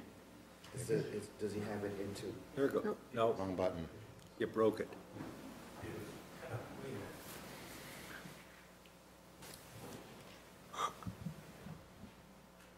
One more time. Okay. So collaborative problem solving is an evidence-based approach for helping students with behavioral challenges. And what we mean by behavioral challenges is when students' behavior does not meet our expectations, right? And has a wide range of things that can be defined as behavioral challenges. And it's based on the fundamental concept that kids lack the skill, not the will, to behave well. And I'll talk more about that later. But that focuses instead of on motivating students to do what you want, giving them the skills to be able to be successful. And then the point about that is that schools need skills to develop that, as well as processes and organization, because we're not necessarily structured in order to achieve those goals all throughout the building. So how did we get here? If you go back a couple of years, actually about 3 years, we have had in this district for as long as I've been here, goals around equity, goals around social emotional learning, and goals around closing the achievement gap and improving student engagement. Those have been important goals. And we've done a lot of experimentation and a lot of research with many different approaches for more positive discipline, for different ways to engage kids, for ways to teach skills. And we try those. The way we work in the high school is people work and they do research on those things, they bring them in, they see how they work in our context, they see whether they can apply. We do small research in PLCs or in the student study team, and then we think about which of those things are most effective. So going back 2 years, we found that collaborative problem solving was one that we were having a lot of success with in very small amounts, and so we began a more rich pilot. So 2 years ago, we had all of the student study team, all the counselors, all the social workers, all the deans do at least some initial training, and then 13 folks did a full that 3-day training I talk about to get Tier 1 trained. And we began to try to implement that with students in that context. And I was really surprised at how successful we were and how much buy-in we got. You know, if you think about a dean, your life is to deal with challenging students on a pretty regular basis, and it is certainly a lot easier to be efficient to say, you do that again, you're in trouble, you did it now, you're banged out of class for 3 days. We don't like suspension, but it's a very efficient way of dealing things, except for the fact that then they come back and you keep dealing with them over and over again. And very quickly, the deans and the counselors and the sub-separate programs that were being trained in this came back really positive about it. So we trained a larger group of people the second year. We were working with Mass General Hospital, who is the main trainer in this. They have really great measures.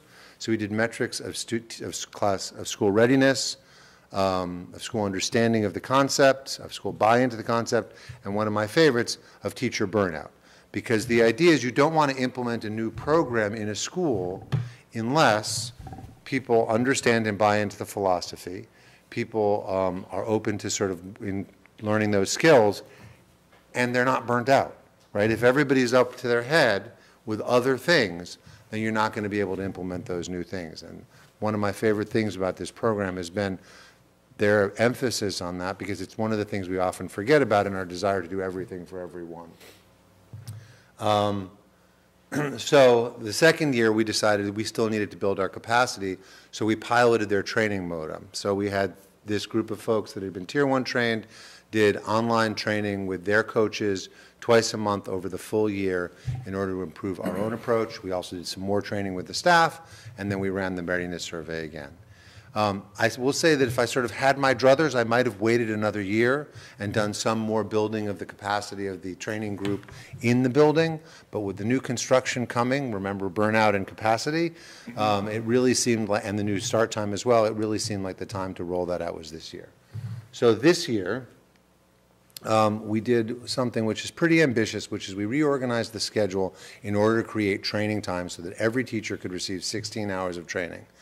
Mass General Hospital, when they talked to us about full implementation, where you train everybody in a program, most of the juvenile justice, most of the behavioral programs, most of the student detention programs in Massachusetts operated using this approach. There are a lot of larger schools that do it elsewhere in the country, but none in Massachusetts.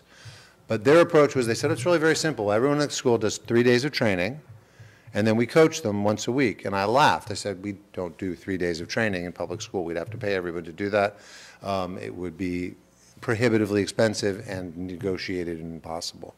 So they've really adjusted their own training. They're doing it, piloting it in 2 schools in Massachusetts so that they can do this biweekly training throughout the year. So every staff member in rotating groups is receiving coaching. And then there are team leaders who track the students, who report back to student study team to help coordinate to make sure people know what's going on. A group of us has been Tier 2 trained, and some folks are going on to get certified. If you click on, is there any way I can click on that link?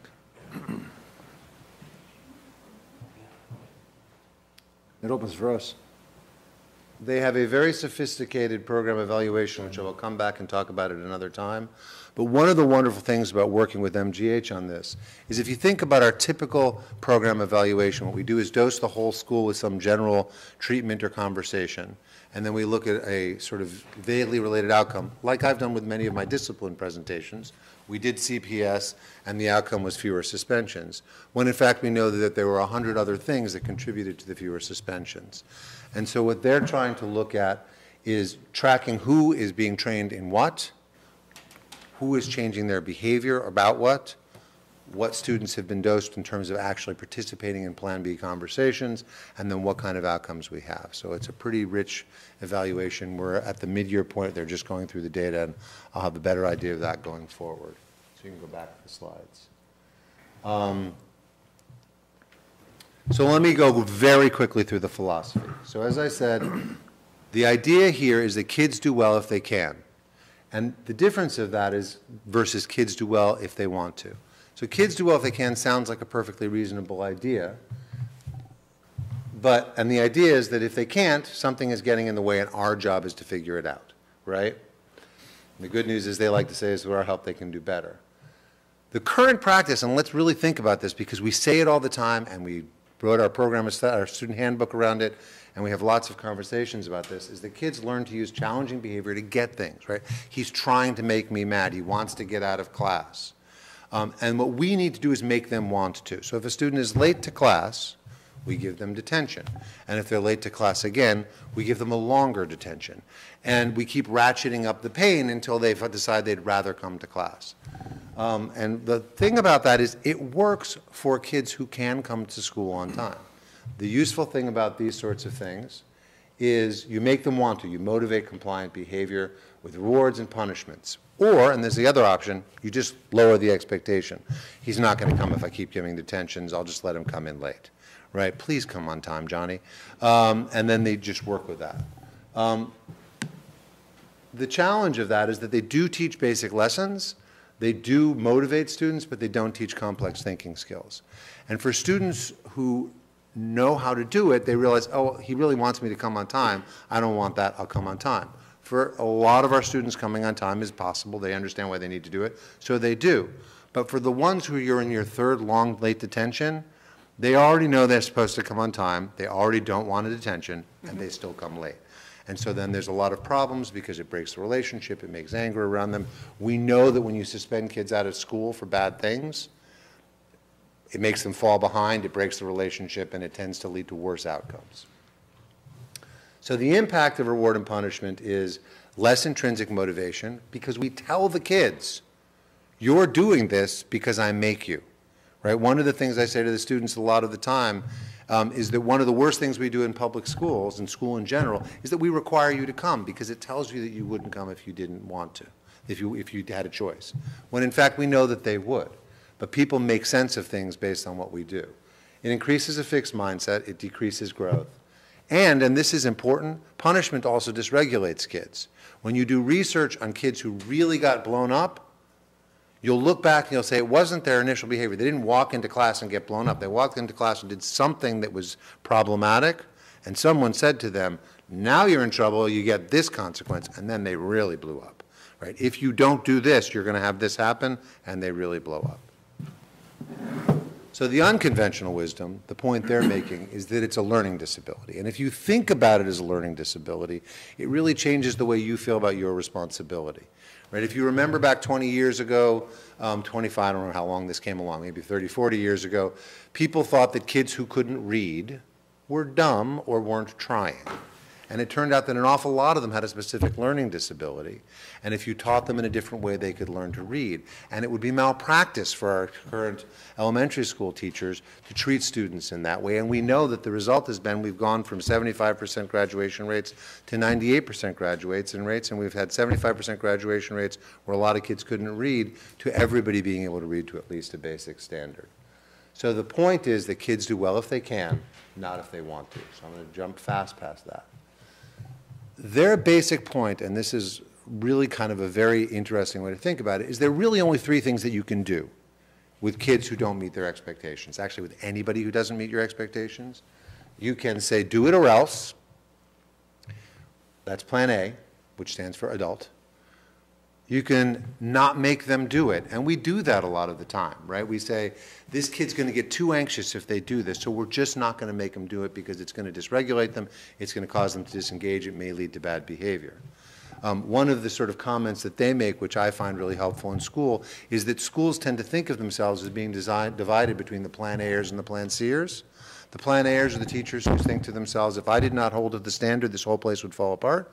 And the plan C'ers are the people like me who say, is there anything you can do for Johnny? And then they say, I'm being asked to lower this expectation. And the two of those things are important, but they don't in the end achieve the goals that we have, which is plan B. Both collaboratively problem solve with the student to find solutions that are durable and meet both people's needs. And it's easier said than done. And most of us, and this is the biggest challenge in a place like Arlington, we don't have that many kids who are disruptive, and our teachers are pretty much kind of almost doing this already. right? The challenge is actually not for Arlington that our teachers don't buy into this, but that the need, it doesn't feel as urgent, but for the students who struggle, it is. And learning how to do it with rigor is really important. And so what do the plans do? And this is what they call the gold standard. Plan A meets expectations. It forces kids to do what you want them to do, right? Or it puts them somewhere else. Plan C reduces challenging behavior. But only Plan B meets expectations, reduces challenging behavior, builds skills, durably solves the problem, and builds a helping relationship. And one of the things you realize if you're going to develop skills, new skills, if you've got anxiety, you don't just remove all the triggers. You give small doses of the stress in a safe environment in order to get people better at it. If someone is cognitively inflexible, you don't simply make it so that they never have changes in their routine. What you do is you give them small changes in an environment that's safe with people that they trust. That's the way we get stronger at things. So, and now I'm going to go really fast through this. In order to do this thoughtfully, what they really want you to do is think about with the big issues. Sometimes you do it on the fly. There's spontaneous Plan B, there's emergency Plan B, but this is proactive Plan B, which is what you want to be doing. You want to think about what's going on. There are 3 lists. What are the challenging behaviors? We start there. You know why? Because that's what makes us crazy, and we need to write them down so we feel better, and then we set them over to the side because what they really help us identify is what the problems to be solved are. And the problems to be solved are when the challenging behaviors occur, because challenging situations plus lagging skills lead to challenging behaviors. And so what we want to identify is when those problems happen. Is this a laser pointer? Oh, it is. Yeah, but see what happens when I hit the laser pointer? Darn it. You broke it. I got all excited that I could point. Why does the laser pointer set it out? Why does it set it back to out of presentation mode? I get there real fast. All right, so that's the basic idea there. And what we're trying to work on, there's a large poster of it over there that fell down that I'll put up for your next meeting, is these cognitive thinking skills. And it's really helpful for us to think more clearly about this is the situation in which these challenging behaviors happen, and so these are the things we're working on. And the nice thing about doing this is it doesn't actually really matter if you get it exactly right, because what you need to do is start the conversation where the student can identify and have practice at doing the things that they're challenged by. So this is the Plan B conversation. Okay, there are 3 stages: empathize, share, and collaborate. The most important phase is the first, because the first thing you want to do is get yourself and the student regulated. You can't solve problems, you can't get kids to develop new skills until they and you are calm. If you are dysregulated, and I have this problem with my children, if you are dysregulated, you cannot regulate someone else, right? So you've got to be calm when you go in and you've got to stay calm. And then what you're doing is you're saying to them, here's the situation in which you seem to have a challenge. Let's talk about this. You don't talk about what the behavior is. You don't talk about the consequences. And so there's 4 pieces to that, right? Reassurance, who usually should probably be at the top, and then clarifying questions, educated guesses. And you work with the student to bring out their concerns. And what you find, of course, is when you do that, that process builds cognitive flexibility, it builds trusting relationships, it builds the skills. And then and only then do you move on to sharing the adult concern. And practicing doing this in a structured way is what we really are working on with the teachers. And one of the things that's really amazing is that you'll look at the challenging situations that people have. So sometimes you will look at a teacher who says, well, I do this. And really, again, most of our teachers are trying to understand the students and work with them. But teachers will have an unexpected situation where they said something very nice and supportive to the student and they blew up. And if you look back, what you realize is that really thinking hard about how you introduce the concept and how you reassure and where you move. When I look back at the sort of conversations that went wrong with students that I was trying to have supportive conversations with, when you really start to be coached on this, you realize, oh yeah, right? I went straight to the challenging behavior. You know, hey Johnny, I know you're upset about this, and I realize that I probably should be saying you're doing a good job more often when you're playing this game. And the kid's like, that's not the issue. Why are you thinking that's the issue? And then we get into an argument because now I've come up with the solution and I've sort of started to look at it, and it's more complicated, and what has to happen is that the kid needs to talk about it. It's also incredibly valuable, we find, for me as an administrator, especially in my role, I find that what I do is I invite parents who come to me with a concern about a teacher to have a conversation where the teacher and the student do Plan B, and we sit in the room and I facilitate. Because really, in the end, the only people who are going to solve a relationship problem between a teacher and a student are the teacher and the student. And the parent gets to watch their child build those skills, which builds skills for them, builds understanding of what we do, and is really positive. All right, so what has that done? We've already talked more about this. That's my old presentation. I've updated a little bit the numbers on this, but if you look at our discipline trends, since we've been doing this, we see a 55% drop over 2 years. And if you look over the last 2 years at a comparison of what those things are about, you'll see that we have this increase in substances, but conflict, there's 32 conflict and disruption related things.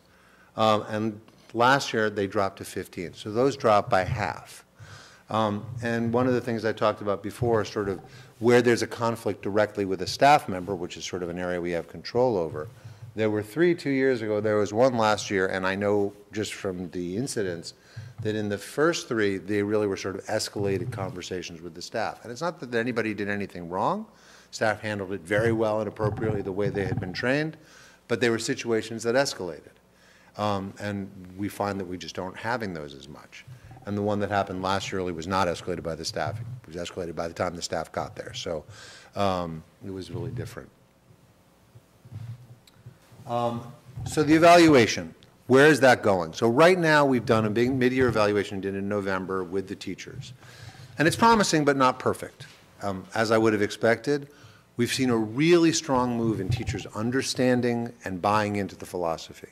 That was really positive. In terms of applicability of the skills, of feeling like they kind of could bring them into the classroom, the feedback was good but not great. The people at MGH said we don't usually get that low numbers. We're a little disappointed, and I think that has a lot to do with the modality of doing this online in small groups because you don't have people here. So we're going to continue to the end of the year, but next year we're really going to switch over to smaller in-person trainings and trainings with everybody else because you really need to work with people who are on the ground with you working with the kids. So as I said, the philosophy and understanding is high, the application is moderate, and if you look over the last 3 years, you see a steady movement in people feeling like we have the capacity to do this, buying into the philosophy, feeling like it has a positive impact, and burnout stays even. Now, I'd like to see burnout going down because one of the goals is to increase teacher job satisfaction and sense of efficacy. So we're working on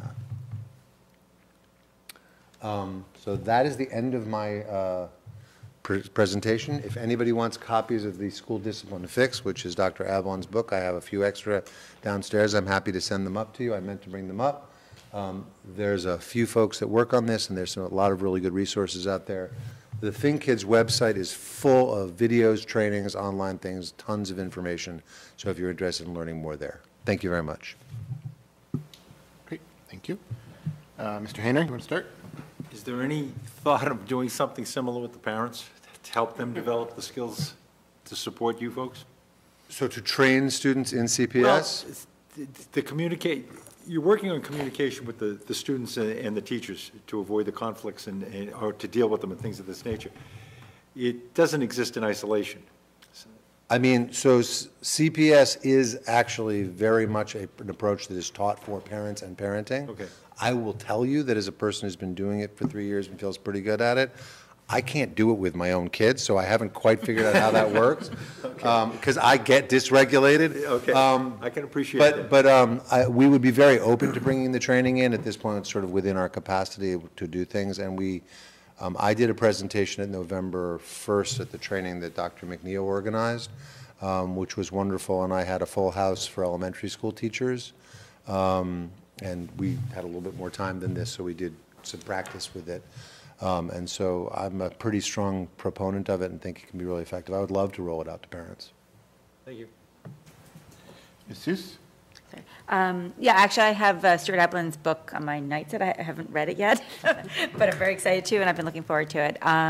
So just to get a sense of a little bit of understanding of what you've done so far. I know you plan to do some more stuff next year. Is that the end of the initiative, with the exception of new faculty member, new teachers, or is there a longer process? Just to get a sense of what the next few years look like. So we would like to build out to, you know, having trainers who are trained within the school so that we can maintain this. So we have 5 or 6 people who are Tier 2 trained right now. A couple of those are going on to get certified. That doesn't make you a trainer yet. Mr. McKnight, who's one of the deans, actually went and presented at their training conference with all their trainers, and I think he's pretty excited about moving forward on it.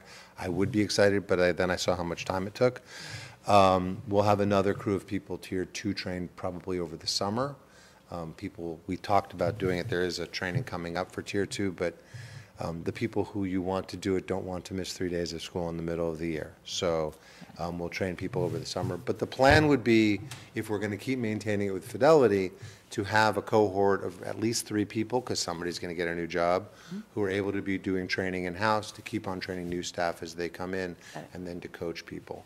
Part of the thinking for next year, so we've used the X Block this year to do the rotating training, which has, the X Block has been great as a resource to students and teachers when they're not doing training, and it's been helpful to have that time to do the training, but it's a lot, right? It's still one more thing for teachers to do. So next year, with the new start time and the way we're planning on doing it, which I'll send you a memo on eventually, we're thinking that we'll keep the X Block as a 40-minute period, and people will be able to do Plan B conversations there with support from the folks that are better at doing them. Because the teachers, I mean, we want the teachers to understand the philosophy. They're not likely to be the experts. The teachers in the sub-separate classrooms have been, most of them, more heavily trained, and those teachers actually do represent some of the experts. So we want to continue to roll it out next year, to put it in place, and so it's reflected in the handbook, reflected in structures. We have a really great student study team. We do not have what are called teacher assistance teams very well structured in the high school. So if a teacher is struggling with a student, or there's a group of teachers struggling with a student, it's really challenging for us to get together and have that conversation about how do we collectively support the students across classes. People do it by running around a lot and having lots of little conversations, and so we'd really like to structure that in, and CPS really becomes the core of that. One more thing. Sorry. I'd love to see it rolled out actually to the middle school, because I think one of the things that happened with our family is I kept going to the middle school teacher saying, our kid doesn't know how to do this X. And they said, well, she's not coming to see me, so I don't get it. right? So it was like I kept saying, she needs these skills, and you need to keep, you need to train her in this way. And I think there was, at that time, a few years ago, there was underappreciation of skill building. And I will say, level to level, I mean, so CPS is something you can do K through 12. At the same time, in the district, right, they're doing a responsive classroom at the elementary school, which is, they are friendly approaches, right? They are consistent with each other in basic philosophy. They all do it slightly differently. I got into a debate accidentally recently with someone about positive behavioral intervention and support, but it's like a conversation between Belgium and the Netherlands, right? They're friendly neighbors. They're not problematic, and so I think it's really a rich conversation right now to be trying both of those and thinking about how they fit in together. So I know the middle school is working on a lot of those things, and I'd be happy to work with them on CPS, but I also respect that they're also doing a lot of other work that's related to that. Mr. Tillman? You actually answered my question. The question was, how can this be maintained? How many people have been trained so far in the school? Like, what percentage of the staff have been? Well, the entire staff will be Tier 1 trained by the end of the year. By the end of the year. Yeah. Currently, there are 25 people who are Tier 1 trained and have had coaching. Thank you. Dr. Allison-Ampe? I had the same question about whether it should be moving down to the middle school. So that was answered. I'd say yes, but it's not my boat. So. Okay. And then my other question was just thinking about, so what happens if the child, you're trying to have one of these conversations and the child won't talk to you? So you get what's called dissociative compliance a fair amount. They say what they think you want to hear, so you'll go away, right? And depending on how challenging the behavior is and how significant the lagging skills are, sometimes you only get through empathy, right? So you have the conversation with the kid, you empathize with the kid, they actually hear that you're hearing them. They don't believe it. No one's ever done that before, and they don't know the solution or the problem. And it sort of went through a little bit of practice on our own part to realize, okay, I've spent my 10 minutes on this. You don't just keep going around and around. That helps you to build the helping relationship. The kid has an opportunity of learning how not to be dysregulated when you talk about this, and to reflect upon it, and then you move on. And so sometimes you have to go back many, many times. Like the big finding for us was, it's not a magic bullet. You've got a student, by the time they get to high school, the more challenging behaviors are heavily learned and substantive, significant lagging skills. And so it takes a while to build those relationships to start to move beyond. So, that's the way it works. And sometimes, one thing that's important to understand is collaborative problem solving is not just Plan B. Collaborative problem solving is Plan A, B, and C used thoughtfully as part of a plan. So you create a behavioral intervention plan. Sometimes, the deans will sit down in our meeting, we'll talk about a kid, and somebody will say, I think it's time for a little Plan A, right? Like the reality is some things are unacceptable and some things cannot be left. So, you sit down with a kid and it's like, okay, look, you can't bring drugs to school. If you bring drugs to school, we're going to throw you out, right? You can't bring drugs to school. There are great CPS approaches to drug treatment, but we're not a drug treatment center, right? So that's not what we do CPS for in the high school. When you come back and you're working to be supported in sort of managing the things that you used to manage with drugs, then we'll involve in Plan B conversation with you. And the same thing is true also. There are some things where we have to say, while we're working on this, we're not working on this. And part of what you really hope for in terms of the communication is that behavioral intervention plan, which goes out to teachers, they're understanding like, oh yeah, that's not going to happen, right? This is what we're working on, and we're going to let this go for now. But that it's not just this kid doesn't have to come to class on time, right? It's like we're going to be a little loose on this because we're working on that. Dr. Ablon tells a story about giving this presentation to the New York City School Police Department, and he said they were not listening very well. They were like, this is dumb, namby-pamby, silly, liberal stuff, we're not going to do it. And he said he went out afterwards, and one of the guys walked up to him, the head of the SWAT team, and said, you don't understand. That behavior is dangerous, right? It is not okay, and it needs to stop. And Dr. Ablon went back the next day and started his meeting by saying, let's be clear. This behavior is dangerous, it is not okay, and it needs to stop. And then they were all like, yay, right? And then they were on board, because there are some things that need to not happen, right? And we're not going to have a conversation about those things. We still have to address these things with Plan A. I just want to join in the cheers for the program, and that there's a certain need in the district for consistency, in that a unifying theme that blends our elementary approach and our high school approach that unites in the middle level, I think is essential. So that my message to the district administration is if this is the discussion and setting we're using to build social emotional learning among our students at the high school, it only makes sense to bring it down to meet what we're doing at the elementary so that we're consistent and unified in our approach across the district. I would say from a medical model point of view, we are at the point in the clinical trials where we are very strongly positive, but not at the point in the clinical trials where I would say to everybody else, you should stop your experiment and take my medication. Does that make sense? Yeah. So I think one of the really positive things right now is that everybody's still working at their level on how these things work. But for a district, you're bringing in kids into ninth grade who are coming from our eighth grade, and it's the transition years that are always the toughest. And if the expectations and the methodology and the systems and the way of thinking and the language is consistent throughout our stream, it makes it easier for our children, and it makes it easier for all concerned to deal with the struggles of transition. Oh yeah, no, I agree 100%. I mean, I won't talk about another district where I work, except to say that every time we change the level, the problems expand, and that the disparities in our suspension rates expand, because supports and relationships that a child may have and may need desperately in a building when they move up to the next building or all gone in their building up from scratch. And to have some sort of a systemic approach where something is in common for that 8th grader moving up to 9th is really critical to reducing the suspension rate and reducing the incidents that require intervention on the part of the staff. Well, thank you for presenting. This is wonderful work that you've been doing. I was just searching to see how much information you had given parents about this, and there was mention of a parents' coffee where you discussed it.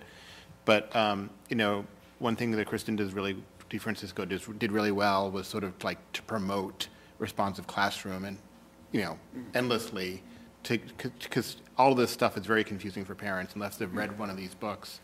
So I would encourage you to do a little bit more,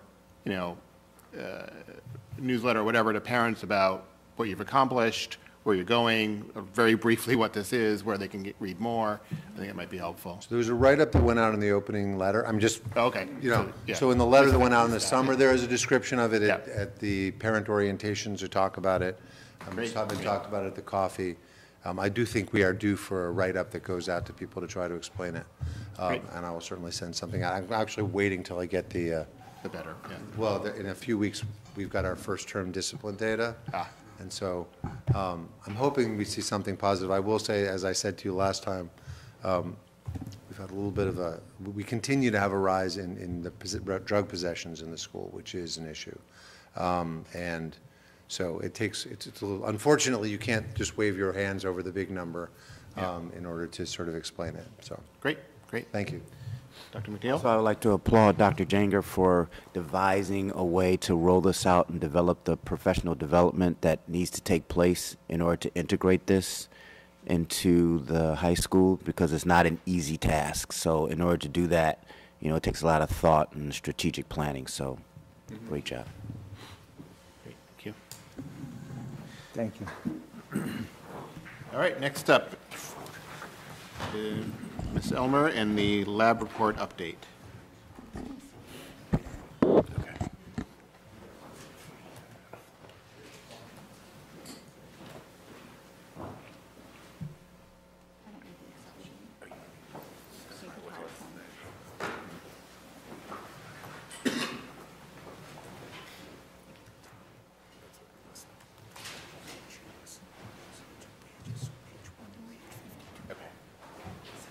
So that we don't have to keep going back and forth and jumping up, I'll just sit here so I can control the presentation as well. If that works for everybody. Just to point out to Dr. Seuss, I know you had asked for a presentation also on inclusion. Given the scope of this and your request to have presentations within 15 minutes, we decided that we would do a later presentation and hopefully bring in both our consultant on co-teaching and perhaps the consultant on what we're doing with reading, so later. So just don't want you to be disappointed that I didn't cover what you wanted. So just to review for folks, we had the program evaluation took place in October 2017. A team of external evaluators, 2 evaluators were on site. They did observations, they interviewed staff, did a record review.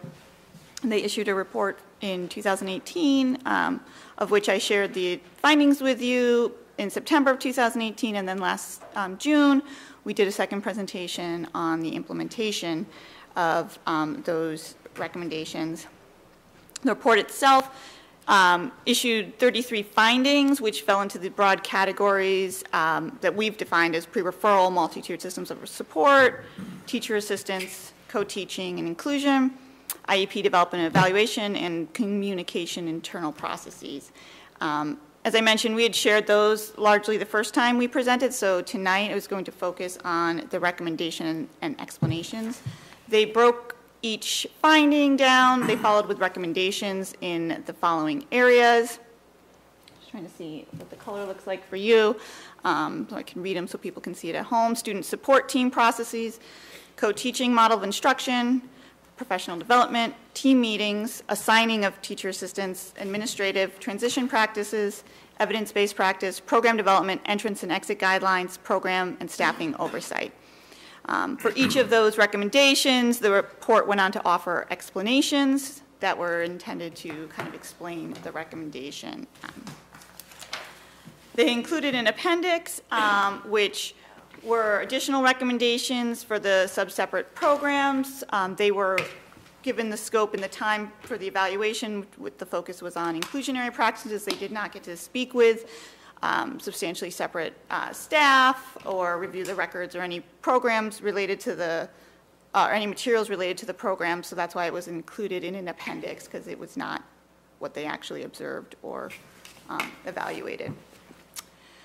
So in the Novus, you have an accompanying spreadsheet where I attempted to break down the recommendations and explanations.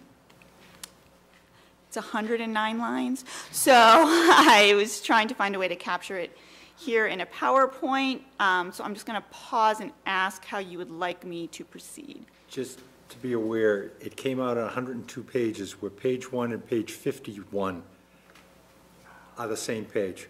In other words, it cut a page off. So you either got to reduce it, it's next to impossible to read. Yeah.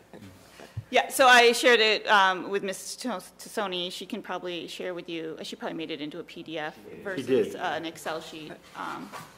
So that breaks down each individual one. I don't think we have time to go through each of those individually. I don't know. So I think going through your slides is fine. We need to get the Excel file sent to us so we can print it on like legal size paper, or at least look at it on our screen. You can't even look at it intelligently on our screen, so. I mean, if you want to. No, it It's a gets technology Excel. issue. Don't convert it. Yeah, don't convert it, just Don't send the convert it. Excel. Yeah.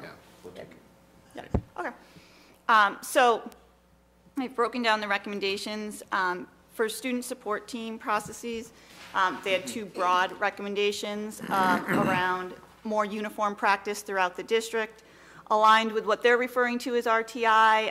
The state, for those of you who know, are moving to a model of multi-tiered systems of support. RTI, or response to intervention, can exist within a framework of MTSS. They tend to use the language interchangeably, so I just think it's noteworthy for you when you see those terms. They're using them interchangeably, we don't, as well as SST. So they kind of interchange those three terms. And that the district needs to continue efforts that have been in place. Last June, I mentioned that I had shared some action steps on the spreadsheet that you're unable to read. You can see both what we did in last school year and what we are continuing to do this year. So some of this is a repeat from what you saw in June they recommend creating a binder. We have a shared electronic resource for the materials and protocols, as well as we've sent a district-wide team to the state's MTSS Institute in September, and that same team will be going next month to the follow-up two-day institute. We also had another team that went to the Systemic Student Support, or S3 Academy, that was sponsored by the DESE, but run by Boston College and the Rennie Center, and that was a year-long group that we worked with around systemic student supports, specifically to address SST. There were recommendations around gathering and sharing of data.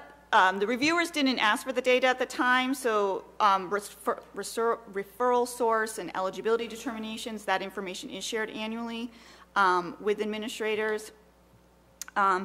We also applied for a school climate transformation grant, which was similar to the success grant that the district had received about 5 or 6 years ago. It was a large federal grant. Unfortunately, we did not receive it. Though we scored really well, we were not selected. However, that also outlines several of the proposed actions regarding MTSS that the district is taking. And last year, as well as this year, we're continuing in a DataWise training. DataWise is from Harvard University. Teachers 21 has been working with both district administrators, reading specialists, and then we also have a program for teachers who elect to take the course after school, and we've been running that for 2 years as well, around using the data cycle to do root cause analyses, problem solve, test your hypotheses, whatnot. So we've been continuing to do that.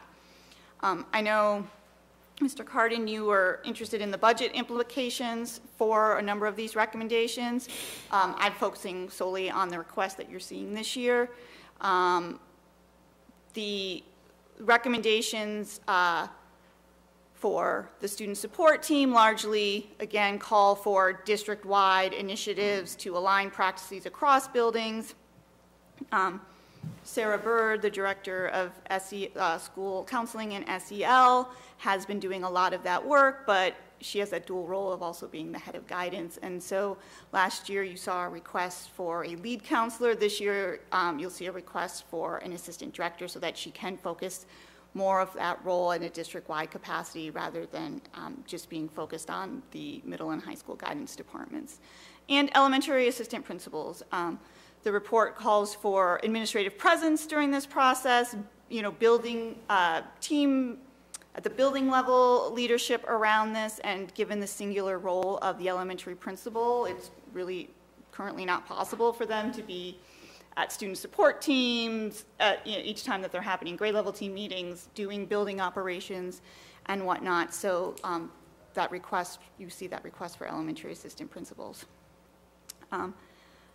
I'm not going to spend a lot of time on the co-teaching, only because I mentioned that we're going to do another presentation on that. However, the recommendations around co-teaching focused on essentially the inconsistencies between the levels, where we have it at Gibbs, Ottoson, and the high school.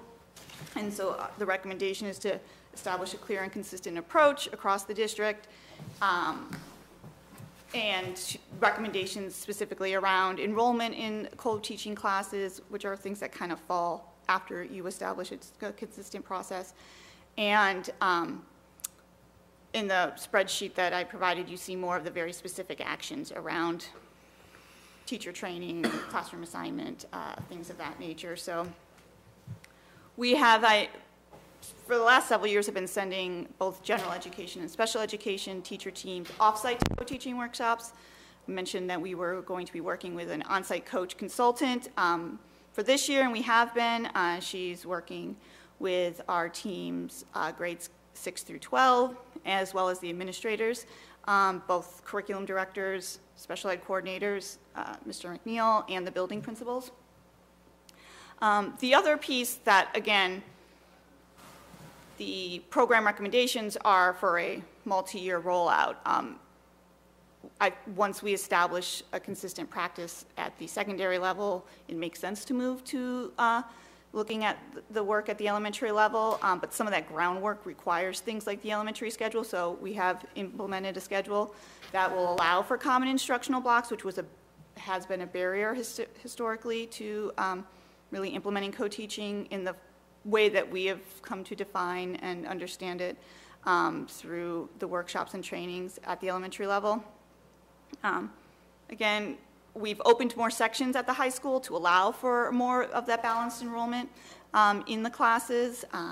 There's a danger, and they speak to that in the report, across districts that co-teaching classes become a catch-all, not only for special ed students, but English language learners, students who are receiving 504s, so that you really need, in order to make this happen, you need to make sure you're balancing the enrollment in those classes.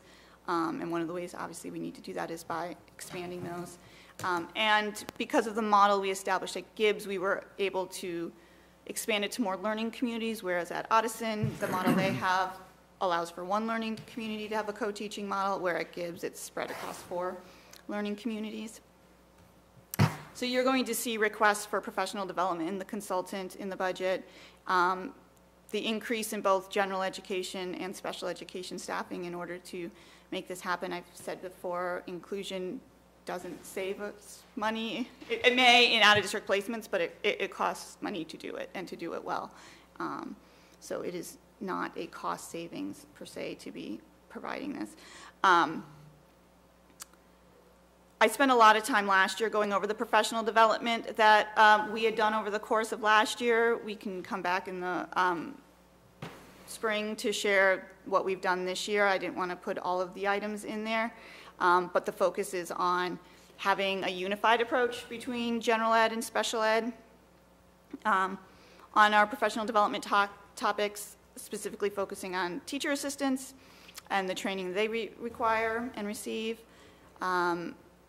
and just creating general awareness around special ed regulations, terminology, procedures across the district for all staff. So as I mentioned, I shared last year very specifically the trainings that individuals had gone to. We've also created an all-district training that everyone is required to take each year, which kind of gives an overview of the department, of special ed regulations, the process of special ed that was reviewed and approved by the DESE. I provide weekly communication to the special ed staff around state and federal regulations, and our new teacher orientation, because some of the recommendations were very acknowledged that things were in place, but people didn't always know where it was, who to go to, who to ask. So we've kind of created for staff a scavenger hunt, so to speak, so that they learn to navigate the different places in the district where this information does exist or is shared, specifically whether it's our internal Google sites or department websites, things like that. Our legal counsel has presented to our administrative staff. They'll actually be coming back on site. They were on site in November to present to our school counselors, and they'll be back in February specific to the Medicaid training to work with our staff, and that's the Medicaid expansion. The new teacher orientation for all teachers, so I do I have 2 hours with all of the new staff, and so we use this year to focus on supporting students in inclusion and how to work with another adult in the classroom, whether that be a paraprofessional, whether it be a related service provider or another special educator, and how to support students in a way that focuses and supports building independence, not dependence. And we'll continue with that for all new staff this coming year. I mentioned the common planning time at the elementary schedule. That was also a byproduct of the common instructional time. And then also the AEA Joint Committee. Oh, where'd Jason go? We have a joint committee of AEA and special education administrators that have been a group for 3 years. We spent the last year collecting and analyzing district-wide data on staff needs for professional development as it relates to the inclusion of special ed students and diverse learners. And we've shared this analysis with principals, curriculum directors, assistant superintendent, so that they can look at that information and determine how they also want to use, whether it's their building meeting time, department time, to focus on this. This was not just special educators that we gathered this information from. And most recently, the DESE is revising their professional tool around is special education the right service. The recommendations were very specific around people questioning, like, what qualifies for a disability? How does a student, how do you determine if a student's eligible for special education? The department is revising the tool that they've had, and several of us have participated in a feedback session into that document, and then they're going to have follow-up, so we'll continue to work with the DESE on that tool, and once that's completed, that'll be a resource for us to use in district with staff. And as I mentioned, you can look at the presentation I did last June for more description of the professional development. The budget implications, obviously our professional development and the consultants, but also you've heard a lot of the curriculum directors ask for instructional coaches. I just want to reiterate again that this report was on inclusion practices, and special education is not the only one who's responsible for inclusion. And that the work that needs to be done to support all students, including special ed students, doesn't only have to be done by special educators. And when we have instructional coaches who are working on delivering the science curricula or the math curricula, they also have to help teachers be able to universally design their lessons and meet the needs of a range of learners. And so you're going to see the curriculum directors recognizing that need, and they're asking for instructional coaches in their budget requests. The next recommendations around team meetings were very specific to creation of documents, a chain of command, a assessment handbook, a procedural manual, and a very specific recommendation around, they labeled it team decision-making, but it was very specific to the recommendation that learning specialists and special education teacher complete the initial academic testing. Currently, the district's practices, the school psychologist does both the cognitive battery as well as the academic. And I mentioned in the spreadsheet that this has been an issue the district has been trying to address with the union. So we have created the communication ladder both for families as well as an internal one for staff members, for them to be clear about who you go to for support or decision-making or questions, or where they should, who you should see for that, as well as, I mentioned, just orienting them to the places that all of these exist. We already have an assessment handbook. They didn't review it when they were on site. That has been created and updated. And a number of they refer to a manual. We have that also, but it's an electronic resource. It's a shared drive. I think some of the recommendations, were more generic in the nature of just how you would say it versus what, we're not going to have, 27 binders existing. We have a shared electronic resource for that. There weren't any budget implications to that. The assigning of teaching assistants and the recommendation that we need to establish guidelines by which teaching assistants are assigned to a student, a group, program, or a classroom. I did want to note that we have both general education and special education paraprofessionals in the district, so there are both district processes around class size, TAs, and building TAs and whatnot that are driven both by the collective bargaining agreement. At the end of the day, if a paraprofessional goes into a student IEP, is it written into a student IEP, then that's a team decision. That is made by the team members at the time when they're developing the IEP. However, we have begun to review rubrics, or we reviewed rubrics last year that were shared from other districts around how teams can collect data around that need to justify the need, whether it's for a one-to-one or whatnot. And then we've begun to implement a pilot of some of the selected rubrics to see what staff are finding most useful or helpful in that decision-making, as well as the business office and human resources, creating some internal checks and hiring practices to make sure that when paraprofessionals are hired, that it has gone through the proper decision-making channels.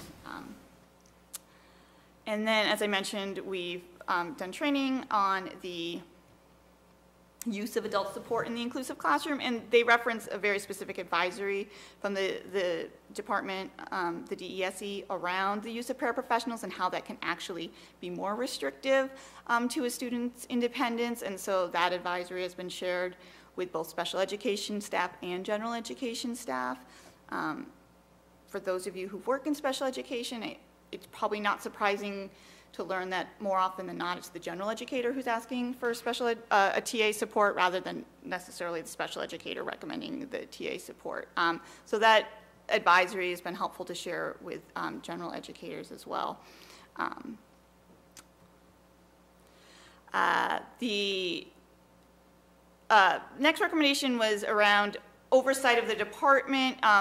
This, as I mentioned, this report was from 2 years ago, so they were reflecting on what had historically been turnover in the role of the director at the time, and so some of the recommendations are to allow the current director to make recommendations around programming and structure, so not as many actionable items at this point. As I mentioned, we've had a joint committee.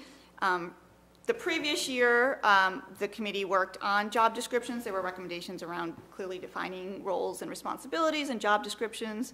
The joint committee has engaged in that work, as well as our related service providers, working with Wadiko Children's Services. We've presented to you previously on how we use the logic model to help kind of develop both what are the inputs and outputs that are necessary, and they've been working with our related service providers during our early release time to develop that for each of their roles. And there were specific recommendations around what we would say onboarding of new staff who aren't part of that orientation, and so the Director of Human Resources has created a Google Classroom, so staff who start after that orientation period are still getting that training that we are providing to everybody in August.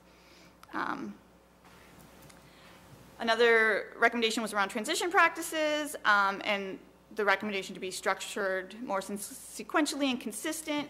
This is another area in which we have both general education and special education transition. Our special education transition is pretty prescriptive.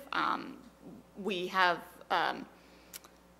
very specific meeting times, documents that teams are sharing. We meet for, we'll be meeting in the first week of March to go from each elementary school to the Gibbs, where the special education staff from 5th grade special education staff will be meeting with the 6th grade special education staff and going through each of the IEPs of incoming students. We do that again from 6th to 7th, and then there is an 8th to 9th grade transition process, as well as preschool to kindergarten. Memorializing those so they are written and that they don't exist with just the people who know them is what we've been working on, and so this year we'll be working on making sure that that middle to high school transition gets memorialized. I didn't speak to the general education practices because they're not undertaken by the special ed department here, but the recommendations there were recommendations specific to general education as well. The evidence-based review of evidence-based practice, that is, and this started to come into when we got some of this in the appendices for various special education instruction in both in-class support and the programs in the district, and a recommendation for unified data collection. In the spreadsheet, I note that they noted that there is data collection, but that each, practitioners are using their own form of data collection, and they made the recommendation that there be a unified one.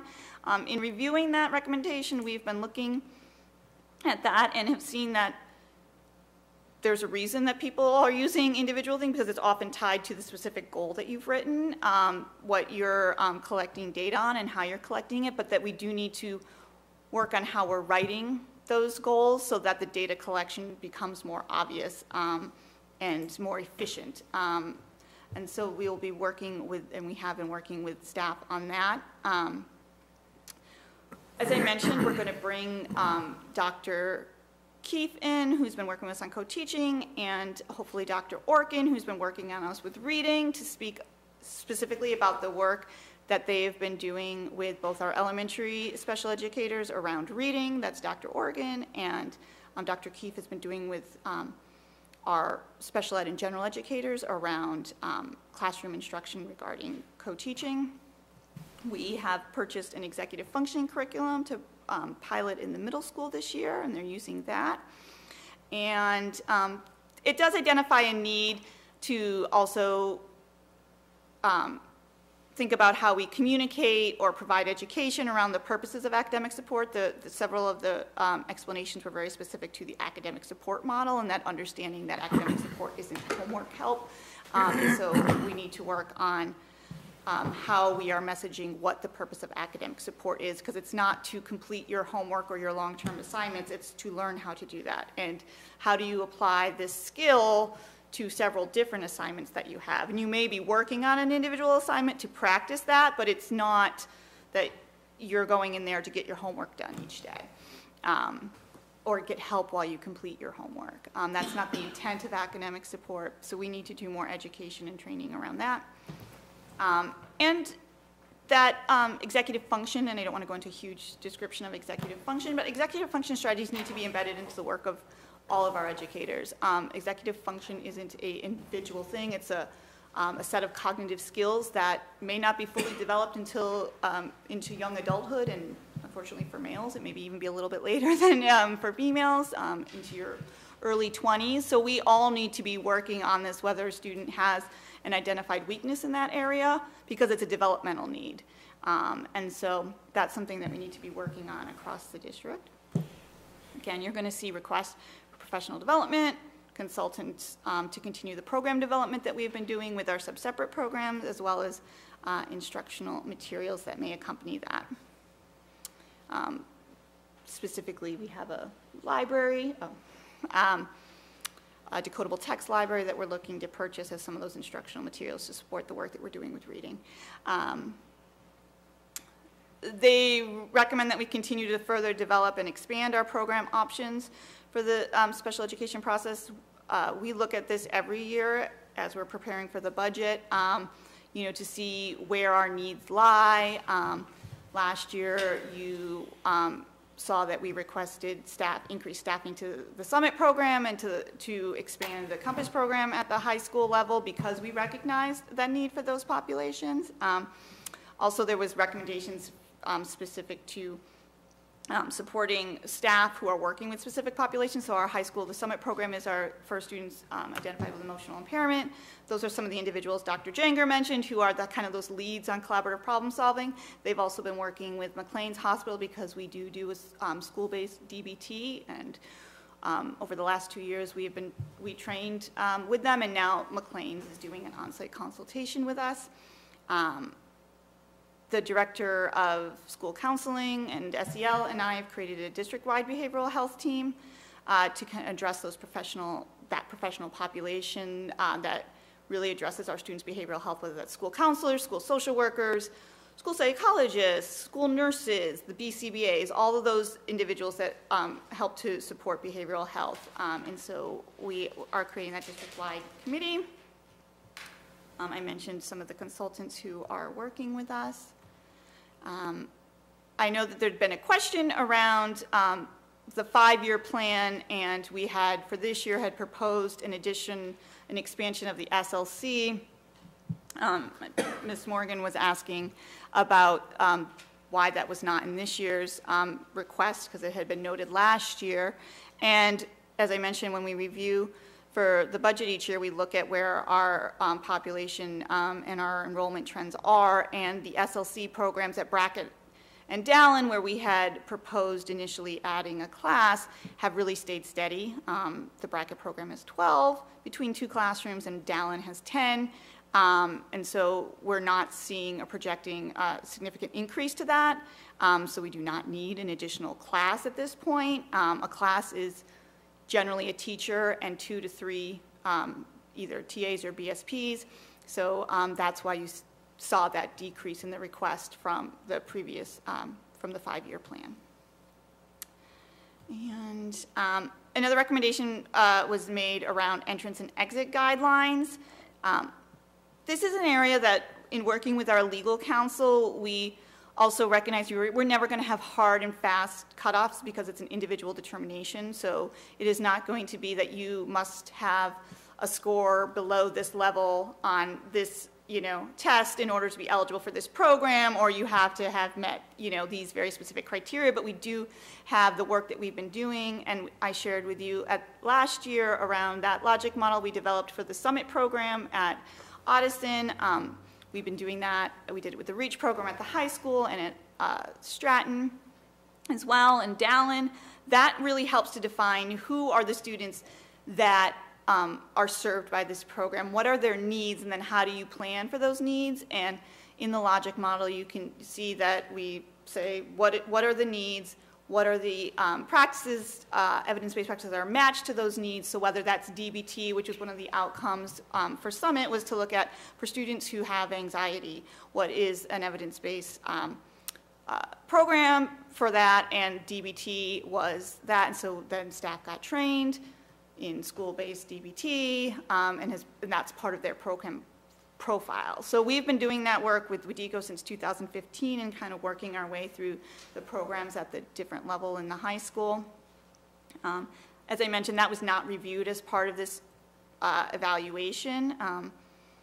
In that recommendation to create that, we have those materials. Though we haven't, they did have a very specific recommendation around doing something very similar with our related service providers, and that's what we have been doing that during that early release time that we get for Tuesday afternoons. So again, the budget implication for that, you're going to see the request for the consultant. Program oversight and staffing. This was very specific to who do staff report to, who are the supervisors and evaluators. This is largely dictated by the collective bargaining agreement, who supervises and evaluates. And it is shared by the special ed coordinator for that level and the building principal, or their designee. If in the secondary level, it may be another administrator. And they recommended, which we've been doing since 2014, the continuation of the monthly meetings that I have with each principal as well as that special education coordinator, so that we can go over issues specific to that building. All right, questions? Mr. Hayner? I didn't catch the time. On the IEP, is it specific who delivers the service as a teacher or a TA, and how many are being involved in that Right, service so when you delivery? have a grid, so you would see a service delivery grid, and you're going to have both the service, like the goal area, the service, and then the service provider. So in that, the personnel who are responsible, so it may say a special educator Right. and a TA, or a TA, you know, it might say the OT, occupational therapist. If we have a speech and language pathologist assistant, they might, so it's indicated for each individual student.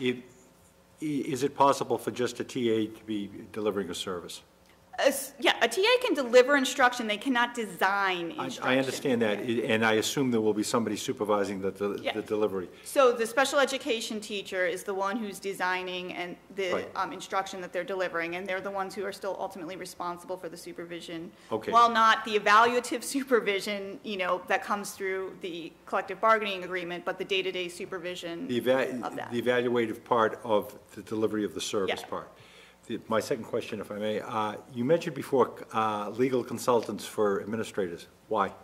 What's being provided for that?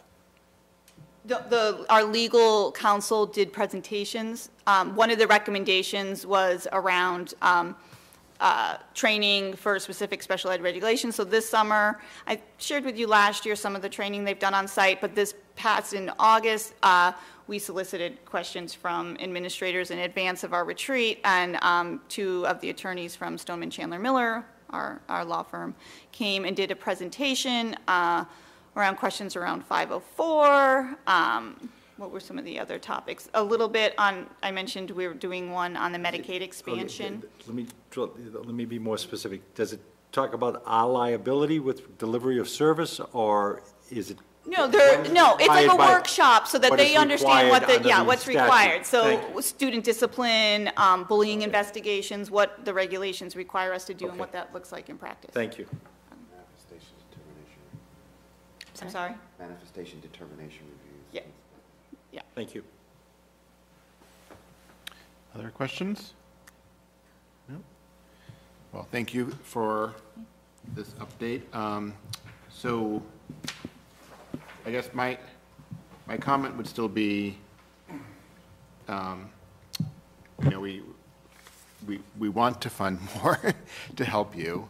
And it seems like there's a piece here on professional development and a piece over here and you know, this and a piece here for consultant. But,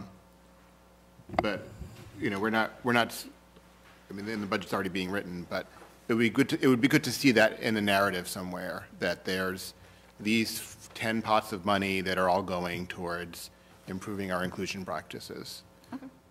Just so we can see that as an initiative that the district is pursuing, even though it is all spread out across these different areas. Okay. Dr. Ellis-Hampe? As I was listening to this, I was also thinking that we could use language like that also as we bring our budget request to the town, that it feels like it's harder and harder to draw a fast line between this is special education and this is regular education, like the coaching. Where do you put the coaching and stuff? And I feel like we need to we're going to have to talk about whether we can continue supporting this idea of a hard and fast line when, you know, so much of it is falling into, more of it's falling into gray areas, because that's the better way to serve our students. Yes. Agreed. So, Yeah. but it would be helpful to have that in your narratives, like the things that you were telling us about how, what the coaches are doing, so that it's easier for me to remember if I read it too. So I can speak with Julie Dunn and Michael Mason around. Yes, Mr. Hayner. Just in support of that, the idea of inclusion and co-teaching blends this in, but they're required by statute as well. So that impetus is there. It is gray, but there is still the regulatory requirement to if an IEP says that a child will be included in such and such, we've got to do that. We don't have a choice on that aspect, and so we have to pay for it. Right. But, and the idea is that, I mean, in co-teaching, the class sizes are generally smaller. So I think what we would look at is the composition of the class in Right, general. And so, I mean, we have been at the high school able to create smaller cohorts. But my point is that requires more Yes. general ed teachers. Exactly. Well, yes. So right. where you saw that implication was both general ed and learning Yeah, specialist yeah. increase. Yep. And the training of that general ed teacher into the special ed aspect of that thing, again, which budget does it come out of? Right. So. Right, so currently, right now, the special ed department is funding that consultant to work with both the Both general teachers. Right, educators exactly. and the special educator. Right. Thank you. Great. Thank you. Okay, thank you. All right, so Mr. Mason is not able to attend tonight, so I don't think we'll have a budgetary discussion unless there's anything that we need to talk about. But if you have the documents and you have any questions, you can email him. But for the monthly financial report, that's next. We do have the monthly financial report, but there's, if anybody has any questions, send them to Michael. Right. I did notice that he updated the transfers. That was the one change that I noted. So he did actually move the money around to reflect where things were hitting this year, so that's a good update. So next, Mr. Schlickman, the superintendent search consultant. Okay, on the 15th, we had a meeting which contained some really good conversations with the two members of the subcommittee, as well as Mr. Hayner was there, so we had really thoughtful discussion that allowed us to narrow down the text for the RFP. And although authorized to move forward because it hasn't hit the streets yet, I'll offer a motion to approve the RFP and then outline a couple of highlights in the RFP. Second. Okay, so if we take a look at the first page under scope of work overview, I want to emphasize that around C and D, one of the things that we're looking for is very extensive community input. This is something we've done in the past. This is a hallmark of what we do as a committee. When we did the Give School, we had very extensive community input moving forward. And we're emphasizing the needs to have as many constituencies as we can identify as participants. On the search process management, I will highlight a couple of the dates. It's our intent to hit the streets with an ad no later than September 18th. The closing date no later than October 16th, with our goal of selecting a new superintendent by December 17th. Of course, the text is there unless it's mutually agreed upon by the school committee and the consultant, which gives us the opportunity to move things back if we need to, but these are the target dates we're advertising in our RFP so that any consultant we're hiring is aware of that. Down to the fourth page under selection process, again, I want to emphasize the fact that we are looking to make sure that there is a diverse body of community members who are going to participate in the process all the way through. And back another couple of pages to minimum evaluation criteria. This is the part that's most important for us now. Our goal is to have a selection made of a consultant no later than March 26th, so that we will be looking at a window for presentations by potential consultants in a window between February 24th and March 12th. Those are the highlights. I think that we have been pretty explicit in what we think our community needs in terms of a search process. We are very committed to having an open and inclusive search process and hiring a consultant who will help us to deliver that for the community. Great. Is there a question, Mr. Hayner? Not a question, I don't say this enough, Heather, I think you did a great job, thank you. Thank you. All of you. Mr. Thielman. Yeah, thank you. This good work here. My question is, so we're hoping to hire the search consultant by March, and that means in April, May, June of this year, they would start the community conversations? Yeah, exactly. Our intent is to have the community conversations April, May, June, so that all the documentation and reports will be ready to go in September. So as soon as we get past Labor Day, we can go hit the street with a with all the documentation relevant to the job description, to the desired characteristics, right after Labor Day. So that's the reasoning behind our timeline. Will there be when during this time frame will there be a meeting with the school committee? Oh, yeah, that will be a part of it. We're just setting forth the basics. So of course, the school committee is going to be the one who's going to be approving all the final steps through here. Approving the search committee, approving the documentation, basically anything that is a decision is to be made, it's the decision of the full school committee. That's our job. No, I know that. But Yeah. so my question is there going to be a point while the consultant is meeting with different groups? Will there be a time where they meet with us? Oh, I'm sure, yeah. And do a kind of a survey of what we're looking for? I'm sure, yeah, definitely. Yes, okay. That certainly is an important part of it.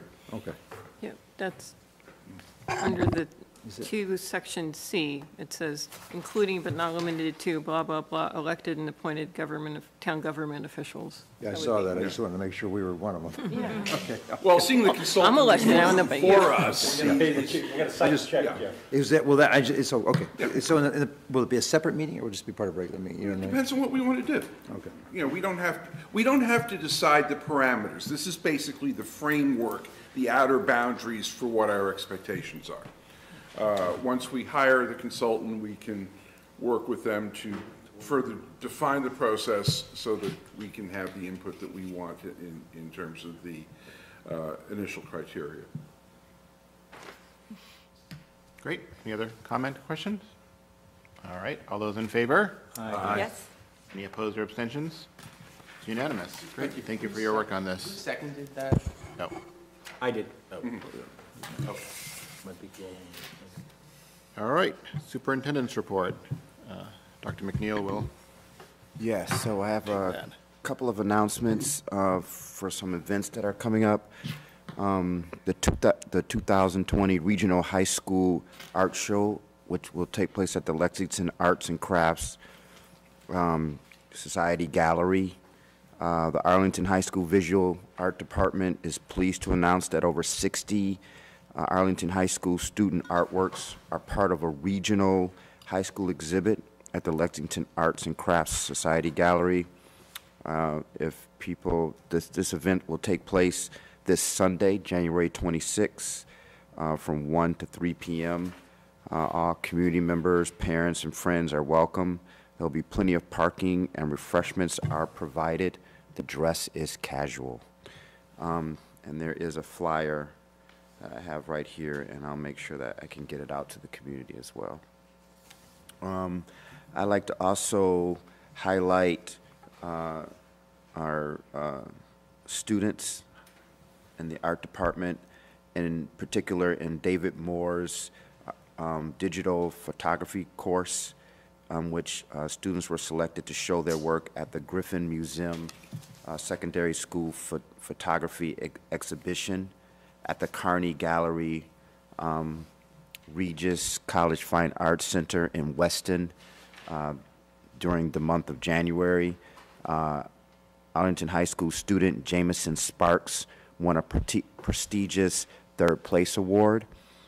26 regional high schools and 104 students participated in this juried exhibition.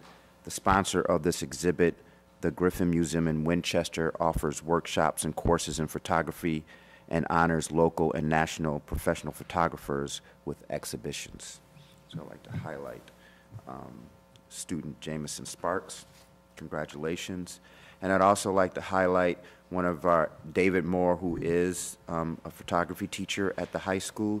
He has been selected as a AP teacher panelist for the 2020 AP Art and Design Standard Setting. David teaches the AP Studio Art courses at Arlington High School. Only 9 art teachers nationwide were selected for this important panel. AP Art and Design Standard Setting will be conducted at the Renaissance Tampa International Plaza Hotel in Tampa, Florida. All travel and lodging expenses will be covered by the College Board, and panelists will receive a $1,500 honorarium for their participation. I'd like to also highlight an event that will take place this Saturday. It's the annual Battle of the Bands. It will take place at the Regent Theater. Doors will open at 7 p.m.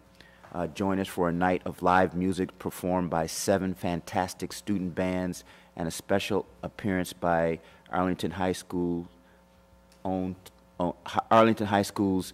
teacher band, The Educated Guest. Proceeds will benefit Save the Children and their support for child refugees around the world. Advance tickets are $15. You can get yours during all 3 lunches on Friday if students want to attend.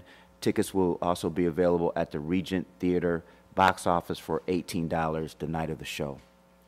This is a very exciting event. We don't want community members to miss out. And that concludes what I have to share. Thank you. Consent agenda. All items listed are considered routine and will be enacted by one motion. There will be no separate discussion of these items unless a member of the committee so requests, in which event the item will be considered in its normal sequence. Approval of warrant number. I just want to pull the trip. Yeah, me too. Approval of warrant number 20140 dated 1/14/2020. Total amount 487,645.10. Approval of minutes, regular school committee minutes. There are none. And there's already a request to hold the trip, so it's just the warrant. Move to approve the warrant. Second. All those in favor? Aye. Any opposed or abstentions? None. Okay, it's unanimous. The trip, are we holding it because it's probably a new trip, or? Well, I've got a question. Are we on to a new form?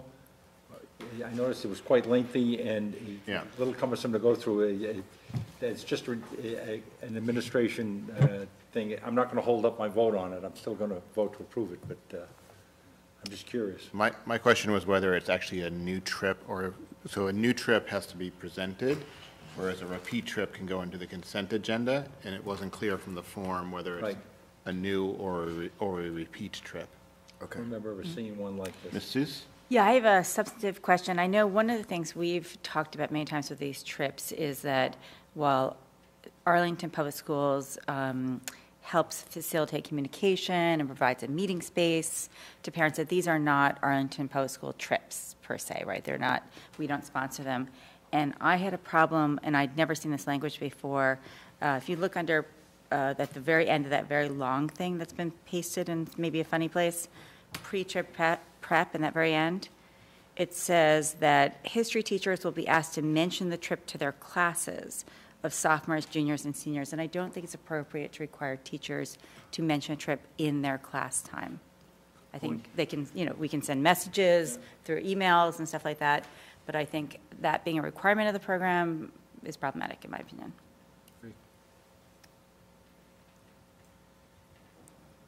Okay, so let's find out whether it's a repeat trip. If it's a repeat trip, then it can go back on the consent agenda. If it's not, then we would want one of the teachers to come to present. Yes, yeah, definitely. Agreed? All right. No policy changes, subcommittee liaison reports, budget. So budget, we met yesterday morning. We discussed the financial reporting, and we have some specific changes to make to the reports. We also discussed a budget book. What else did we discuss?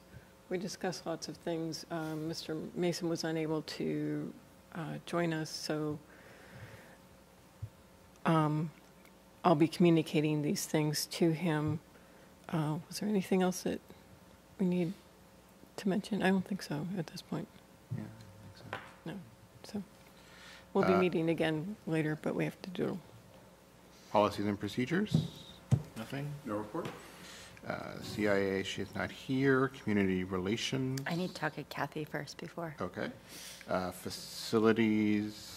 I will be making a facilities presentation to the Dallin PTO on January 28th at 7 p.m. and the Otterson Gibbs PTO on February 4th at 7 p.m. Great. Anything from the building committee? We have a public hearing on Tuesday, February 4th at 7 p.m. in the high school auditorium, and we'll be explaining the phasing of the project, and it's a good time for incoming eighth grade parents coming into the high school and high school parents to come to the meeting, as well as the butters. Great. May I just also say that Mr. Thielman sent out an email pertaining to the more technical description of the geothermal. I'm very appreciative of that. Mm-hmm. I have to give credit to Ryan Katofsky. Thank you. Okay. Calendar committee. We have a meeting scheduled, I think, in a week or 2 years. All Very right. soon. Election monitor, I don't know if that should be listed on here, but election monetization committee. We have another meeting we had a meeting that I think I've told you about. Yep. Yeah. Superintendent search process we just heard from, nothing on negotiations. Are there any other announcements or liaison reports?